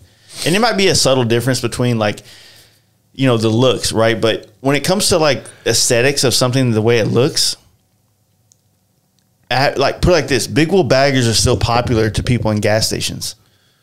So is painting your frame rails fucking red. That's fair. So- Yeah. Did you do like the down tubes red too? Because that's the only part you could paint without getting the motor out. No. No, well, all right. Have you seen one of those people? Oh yeah. Oh I've seen god, those are people. my favorite. Those fucking people. Yeah. Like, where's the mask job? Right at the neck, all the way down to the down tubes. It's like, you gonna take the motor out? Make it big ball status? No, nothing. All right.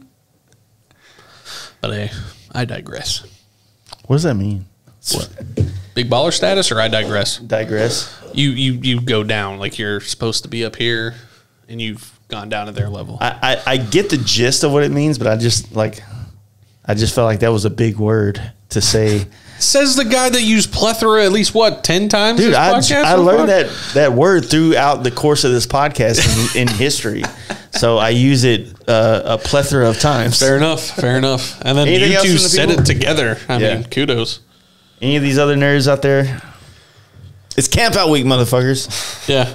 Are there any other questions Show me your titties. for two painting idiots? Pacific Loon says podcasts are going to be looked at in the future as such an important archive of the Human psyche. I can't read that far. Yeah. How fucked up you guys Characters were. and personalities that are shaping the scene. I hope so. Fair. Yeah, that makes sense. Yeah. I think so. But at the same time, there's a difference between someone listens to an entire podcast or a collection of podcasts from a person versus listening to a clip. Yeah. That's why I thought about doing clips, like taking a part of our conversation and making a separate YouTube video. But I was like, man, like, I feel like it's unfair. I think that you should listen to the podcast. You should learn where that part of the conversation came from. Yeah, it bleeds too much into one another, right? I think is what it kind of goes to. I don't want people to I want people to invest. Yeah. Like when people invest, people have a better connection to what you're trying to do. So if you make getting this podcast easier to people, like, oh, I can listen to the Cliff Notes. Like, no. You're not the same as a dude that listens to all the fucking 3 hours of dumbassness. Yeah. Right. And so like, I feel like in a sense, like, because I'm not trying to play the YouTube game. I'm not trying to like I'm not trying to make any money on YouTube. I'm just doing a podcast. If they want to check it on YouTube, awesome. If not, I don't give two fucks. Yeah. And YouTube would demonetize me for that. And they are actually. So Yeah. it's well, like YouTube again is one of those places that, if you're watching something on YouTube and you get offended because someone says fuck or talks about something, like, come the fuck on. it's like It's like the people that report pictures of chicks shit's that are naked. My shit is already like not for kids under 18. Yeah. But because if you say any bad word within the first X amount of time of the video, it's automatically demonetized. Yeah. It's like when people don't like, when you realize like all the YouTube channels out there are fake as fuck. Mm-hmm. Like, and I'm not saying it in a bad way. I'm just saying like they have to be something they're actually not to fit the YouTube algorithm. And I'm not saying that they're like bad people for it. I'm just saying like they're not being who they are to fit the algorithm to make money. Yeah. Right. It's unfair because it's a false representation of what is actually going on in our world. Mm. Right. It's like it's the most like Christian fucking blanket of like, oh, you know, we wait till we're married to touch private parts, and jerking off's bad. It puts your eyes out. Yeah. You know what I mean? Yeah, you'll go blind. That's why Sax wears glasses. And he kept jerking off in his face. Yeah. I'm really into coming on my face. Yeah, yeah, exactly. We're supposed to talk about that. But no, that's what I'm saying. Like, that's what sucks about YouTube. And like, and the more that I wanted to play the YouTube game, me and Sax been talking forever about doing videos. But to me, it's not about doing the video to get paid off the video. It's like, I want to make the video and be real as fuck. Yeah. Yeah. Like, I want to be who we are and joke and fucking play around and be just normal. And maybe that's interesting and cool and worthy of people's attention, or maybe it's not. But Either way, we got yeah. some shit coming for y'all. Hey guys, I wrecked my bike in this video. Links in the bio. Like, check it out. Blah blah blah. And it's like, you're like, fuck. Like, okay, now listen to fucking 30 minutes of your dumbass dialogue for you to fucking like not actually wreck your bike. And it's like, or like, hey, I fucking camping now and I'm a chick and I just and I'm like, what the fuck are you saying? Yeah. Be a biker, bitch. You know what I'm saying? Fucking do something. I'm gonna get canceled for that too, for sure. Yeah, you done fucked up. Can you put a laugh thing on there? Oh, yeah. Hold on. See, it makes it better. It makes it a little bit better. It does. It does. There's like a video of this chick. Hey guys. There's this like, so because Steve Chamberlain's a good friend of mine, and I really care about him growing his YouTube channel. But I've been paying attention because I also watch YouTube all day long while I work. There's been chicks who are the absolute worst follows I've ever had in my life. Yeah. But then they do YouTube videos where they face the GoPro at their tits. Yeah.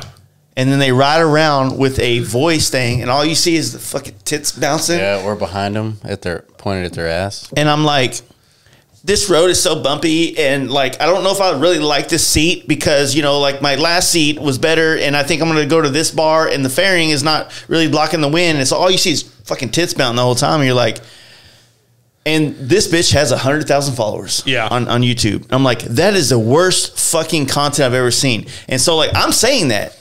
I'm saying that because there are chicks doing badass shit that aren't playing the game because it doesn't benefit them. Correct. And it's the same with like Instagram and all of that, right? Like you look at all of the like top 5% of like Instagram people that have like the most followers are chicks that are damn near naked and weird dudes that I think want to be chicks.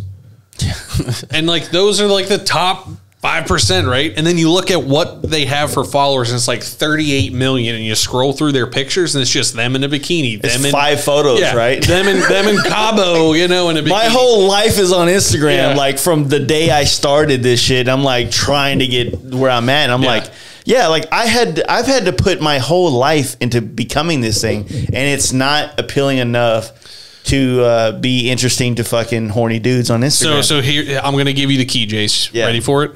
You shirtless and an OnlyFans. Let's go in there. I mean, yeah. why not? Think about it for photographers. Where's the best place to make money right now? OnlyFans. For chicks, OnlyFans. Yeah, OnlyFans. Like, hey, here's the deal. How many people you subscribe to OnlyFans, Zach? And I want to tell... Do you have any OnlyFans? You subscribe? I think he does. Nah. Yeah, it's all right. Are we under 5 or over 5? Nah. Okay. Nah. We don't talk about it. Yeah, exactly. But as someone that's trying to pursue photography, it's like it makes more sense to try to be like, hey, I subscribed to your OnlyFans, and I was trying to like really beat off to what you were doing, but like the angle you were at was not a great angle. So like, here's the deal: I'm a photographer, and I think I can give you some better angles that might make jerking off to your fucking photos better. That's a good point. You might have to explore that a little bit. Oh, that's what's going on. Fuck like, yeah. So chicks that are starting to make real money with OnlyFans, like they're paying photographers. That's where photographers are making money now with modeling. Yeah. Right? Is OnlyFans. Because higher quality photos, not saying all these dudes are jerking off. I'm just a parody of the situation. But it's like that's where it's at. And so it kind of sucks because like now you're literally going and being a photographer trying to create art, and you're literally like taking pictures of some fucking chick waiting on her nipples to get hard. Yeah. To poke through the fucking, lace or whatever. And it's just like, that's what sells. And it's unfortunate, but that's everybody has to go that rate because of fucking creepy ass men. Yeah. You know what I mean? Yep. Fucking men, dude. I'm fucking over it. Yeah. I'm canceling myself. I'm cutting my fingernails off later. Yeah. What the fuck? I don't know. What are you going to have to ask you what your pronoun is? Oh, dude, don't get me canceled with Montuckies. All right. Oh, shit. Yeah, hopefully they're. I'm a biker. That's my pronoun. Yeah, me too. What are you, Zax? Touche. You shoelaces? Sure. Yeah. All right. Biker. Yeah, can't argue that. Shoelaces. Hey, let's give a shout out to April 19, 1993. Waco Siege. R.I.P. Happened today. Oh, that happened today? Yeah. Wow. 1983, so almost 30 years ago. Shit. I watched that Netflix That was a documentary. great year. It wasn't documentary, it was a TV show. Well, documentary. No, what do they call it? Waco. Yeah, but there It was good. There was a thing where it's like it's not a documentary, but it's also not like drama. Docu-series. Yeah. You're welcome. Docu-series. That was a great year. That's a great. Why, is that when you were born? Yeah. Fuck. Yeah, you were born in 93? God 93. damn it. Dude. Yeah. What were the ages like? Yeah. Dude, the other day I was at a local bar and they have one of those signs that say like you must be 21 to sit here, and it has like the date, and it is the first time I ever looked at it, and that person 2000s. is 2000s. Yeah. And I was like, fuck my life. What the hell? Like that person doesn't even have to card me now because they're just going to see the one. And I'm like, you're good. Yep. It's like, fuck. Gay. All right. Yeah. Jeremy, good times. Good times as always. Are you ready for camp out week? I am super pumped for camp out. It is Rumspringa. camp out week. Yeah. Would you say Rumspringa for Rumspringa bikers? for bikers. Yeah. Yeah, it's camp out week. Camp out week. Ain't no wing ding. Wing ding. It ain't no fucking wing ding. Dude, I want to see the pit bike race. I hope that my brother was going to play, his band was going to play, and that's the only band I was going to allow to play because I don't want bands at my shit. Yeah. Right? But apparently he's on board, but his band members they think they're valuable. Oh, God. They're lame. We're not going to Oklahoma to play for hundreds of people and not get paid. It's bullshit. And meanwhile, they're not getting paid to play for anybody right now. Yeah. So I was like, F them. fuck them. Yeah. We'll listen to fucking Spotify, motherfucker. Fuck yeah. Yeah, exactly. Yeah. Wow. I mean, Well- I'm super pumped. I'm pumped. Yeah, it would have been dope because I think his band's great. They really have a good sound, and it would have been a fucking epic thing to have them play, especially because Jesse, my brother, is part of the original camp out thing. Yeah. And to see what he's been pushing to happen. But, apparently doing crackhead shit in the music industry isn't the same as doing crackhead shit as a painter to get your name out there. Yeah. Because I've had to almost suck dicks before. Hey, let me paint your bike. I'll blow you too, man. Just give me the opportunity. You know what I mean? Wow. So- and that's one of those clips that would get taken out of, context. Context, yeah. Homophobic. J sex dick? I don't know. Anyway, Is there anything else out in the world? I mean, you've been typing away like a weirdo. he wasn't talking shit for me. Yeah, yeah. Are you talking shit for us? Yeah. Yeah. Yeah. All right. Good for you. Let's Sax, you're wonderful. It's It's the first time I've ever met you, and you're great. Good to meet you too, Yeah. man. Where's Jetty's bitch ass? Yeah, Jetty, fucking. He said some dumb shit. Yeah, of course. He doesn't have any smart shit in him. Wow. Jetty said, "Will there be any camping spots left? Do we have to pay in advance?" Is he literally talking shit because He's I've trolling. already... He's trolling. Yeah. I said, Jetty, you have to pay me in advance, and you also can't sit with us. You got to sit at the weird kids table in the lunchroom. All right, well, everybody follow Jeremy, Lucky Strike Designs. Lucky Strike _ designs. I'm bougie like that. I kept fucking up thinking, is it design or designs? Because, pronouns these days. Yeah, exactly. Yeah, Lucky Strike plural? _ designs. Yeah. Because you do more than one. Yeah. So- And so, I'm stoked you're here. Yeah. You know, it's Always a good time coming to the Fast Life shop and podcast studio. Yeah, it's. I mean, I hope so. That's the goal, is to make it feel like the ambiance is good. You got the red light. Like maybe you're in a porno, maybe you're in a podcast. Nobody knows. That is true.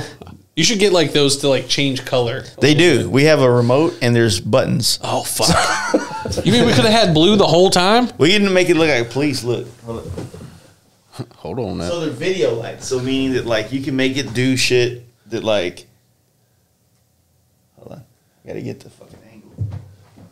Get the angle. Oh shit. Jesus, that is an The cops are here, disaster. dude. We got to get the fuck out of here, man. Do this shit. End of the podcast. They're in the building. Podcast is over because the cops are. You got to get the angle because it's got like a deal. Jesus, craziness. Look at you. I don't even think you had those last time I was here. You want to see lightning?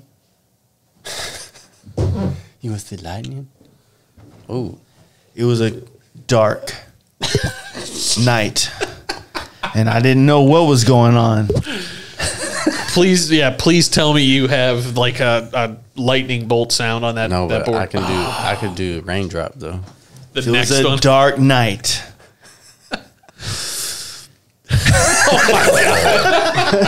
The next podcast we do needs to be in the dark with just the lightning feature.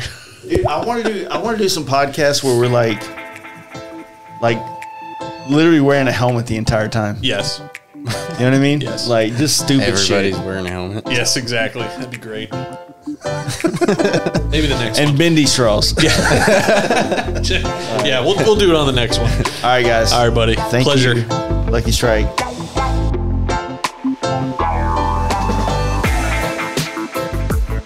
I hope you guys enjoyed that podcast with Jeremy from Lucky Strike, one of the best painters in the game.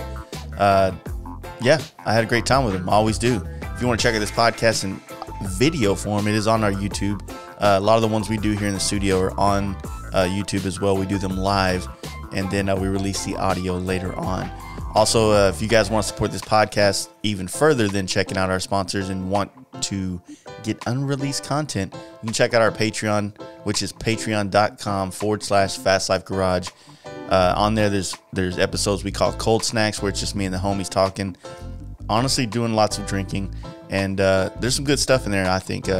Quite a few good podcasts that we've put in there that's nowhere else. And for $1 a month, you get all that extra content. But don't be shy. You can donate what you like. Anyway, I really appreciate you guys checking out this podcast. We're going to be back next week with the DeHaven, Natalie, and Aaron, and I think Casey. I think his name was Casey. Yeah, it's bad. It's bad of me. I should probably know those things. But yeah, I had a great time talking with them. Another podcast we did here in the studio. And we're going to be unloading the rest of the podcasts that we did prior to the camp out this month. So looking forward to getting all these out to you and starting fresh with some new shit next month. All right, peace.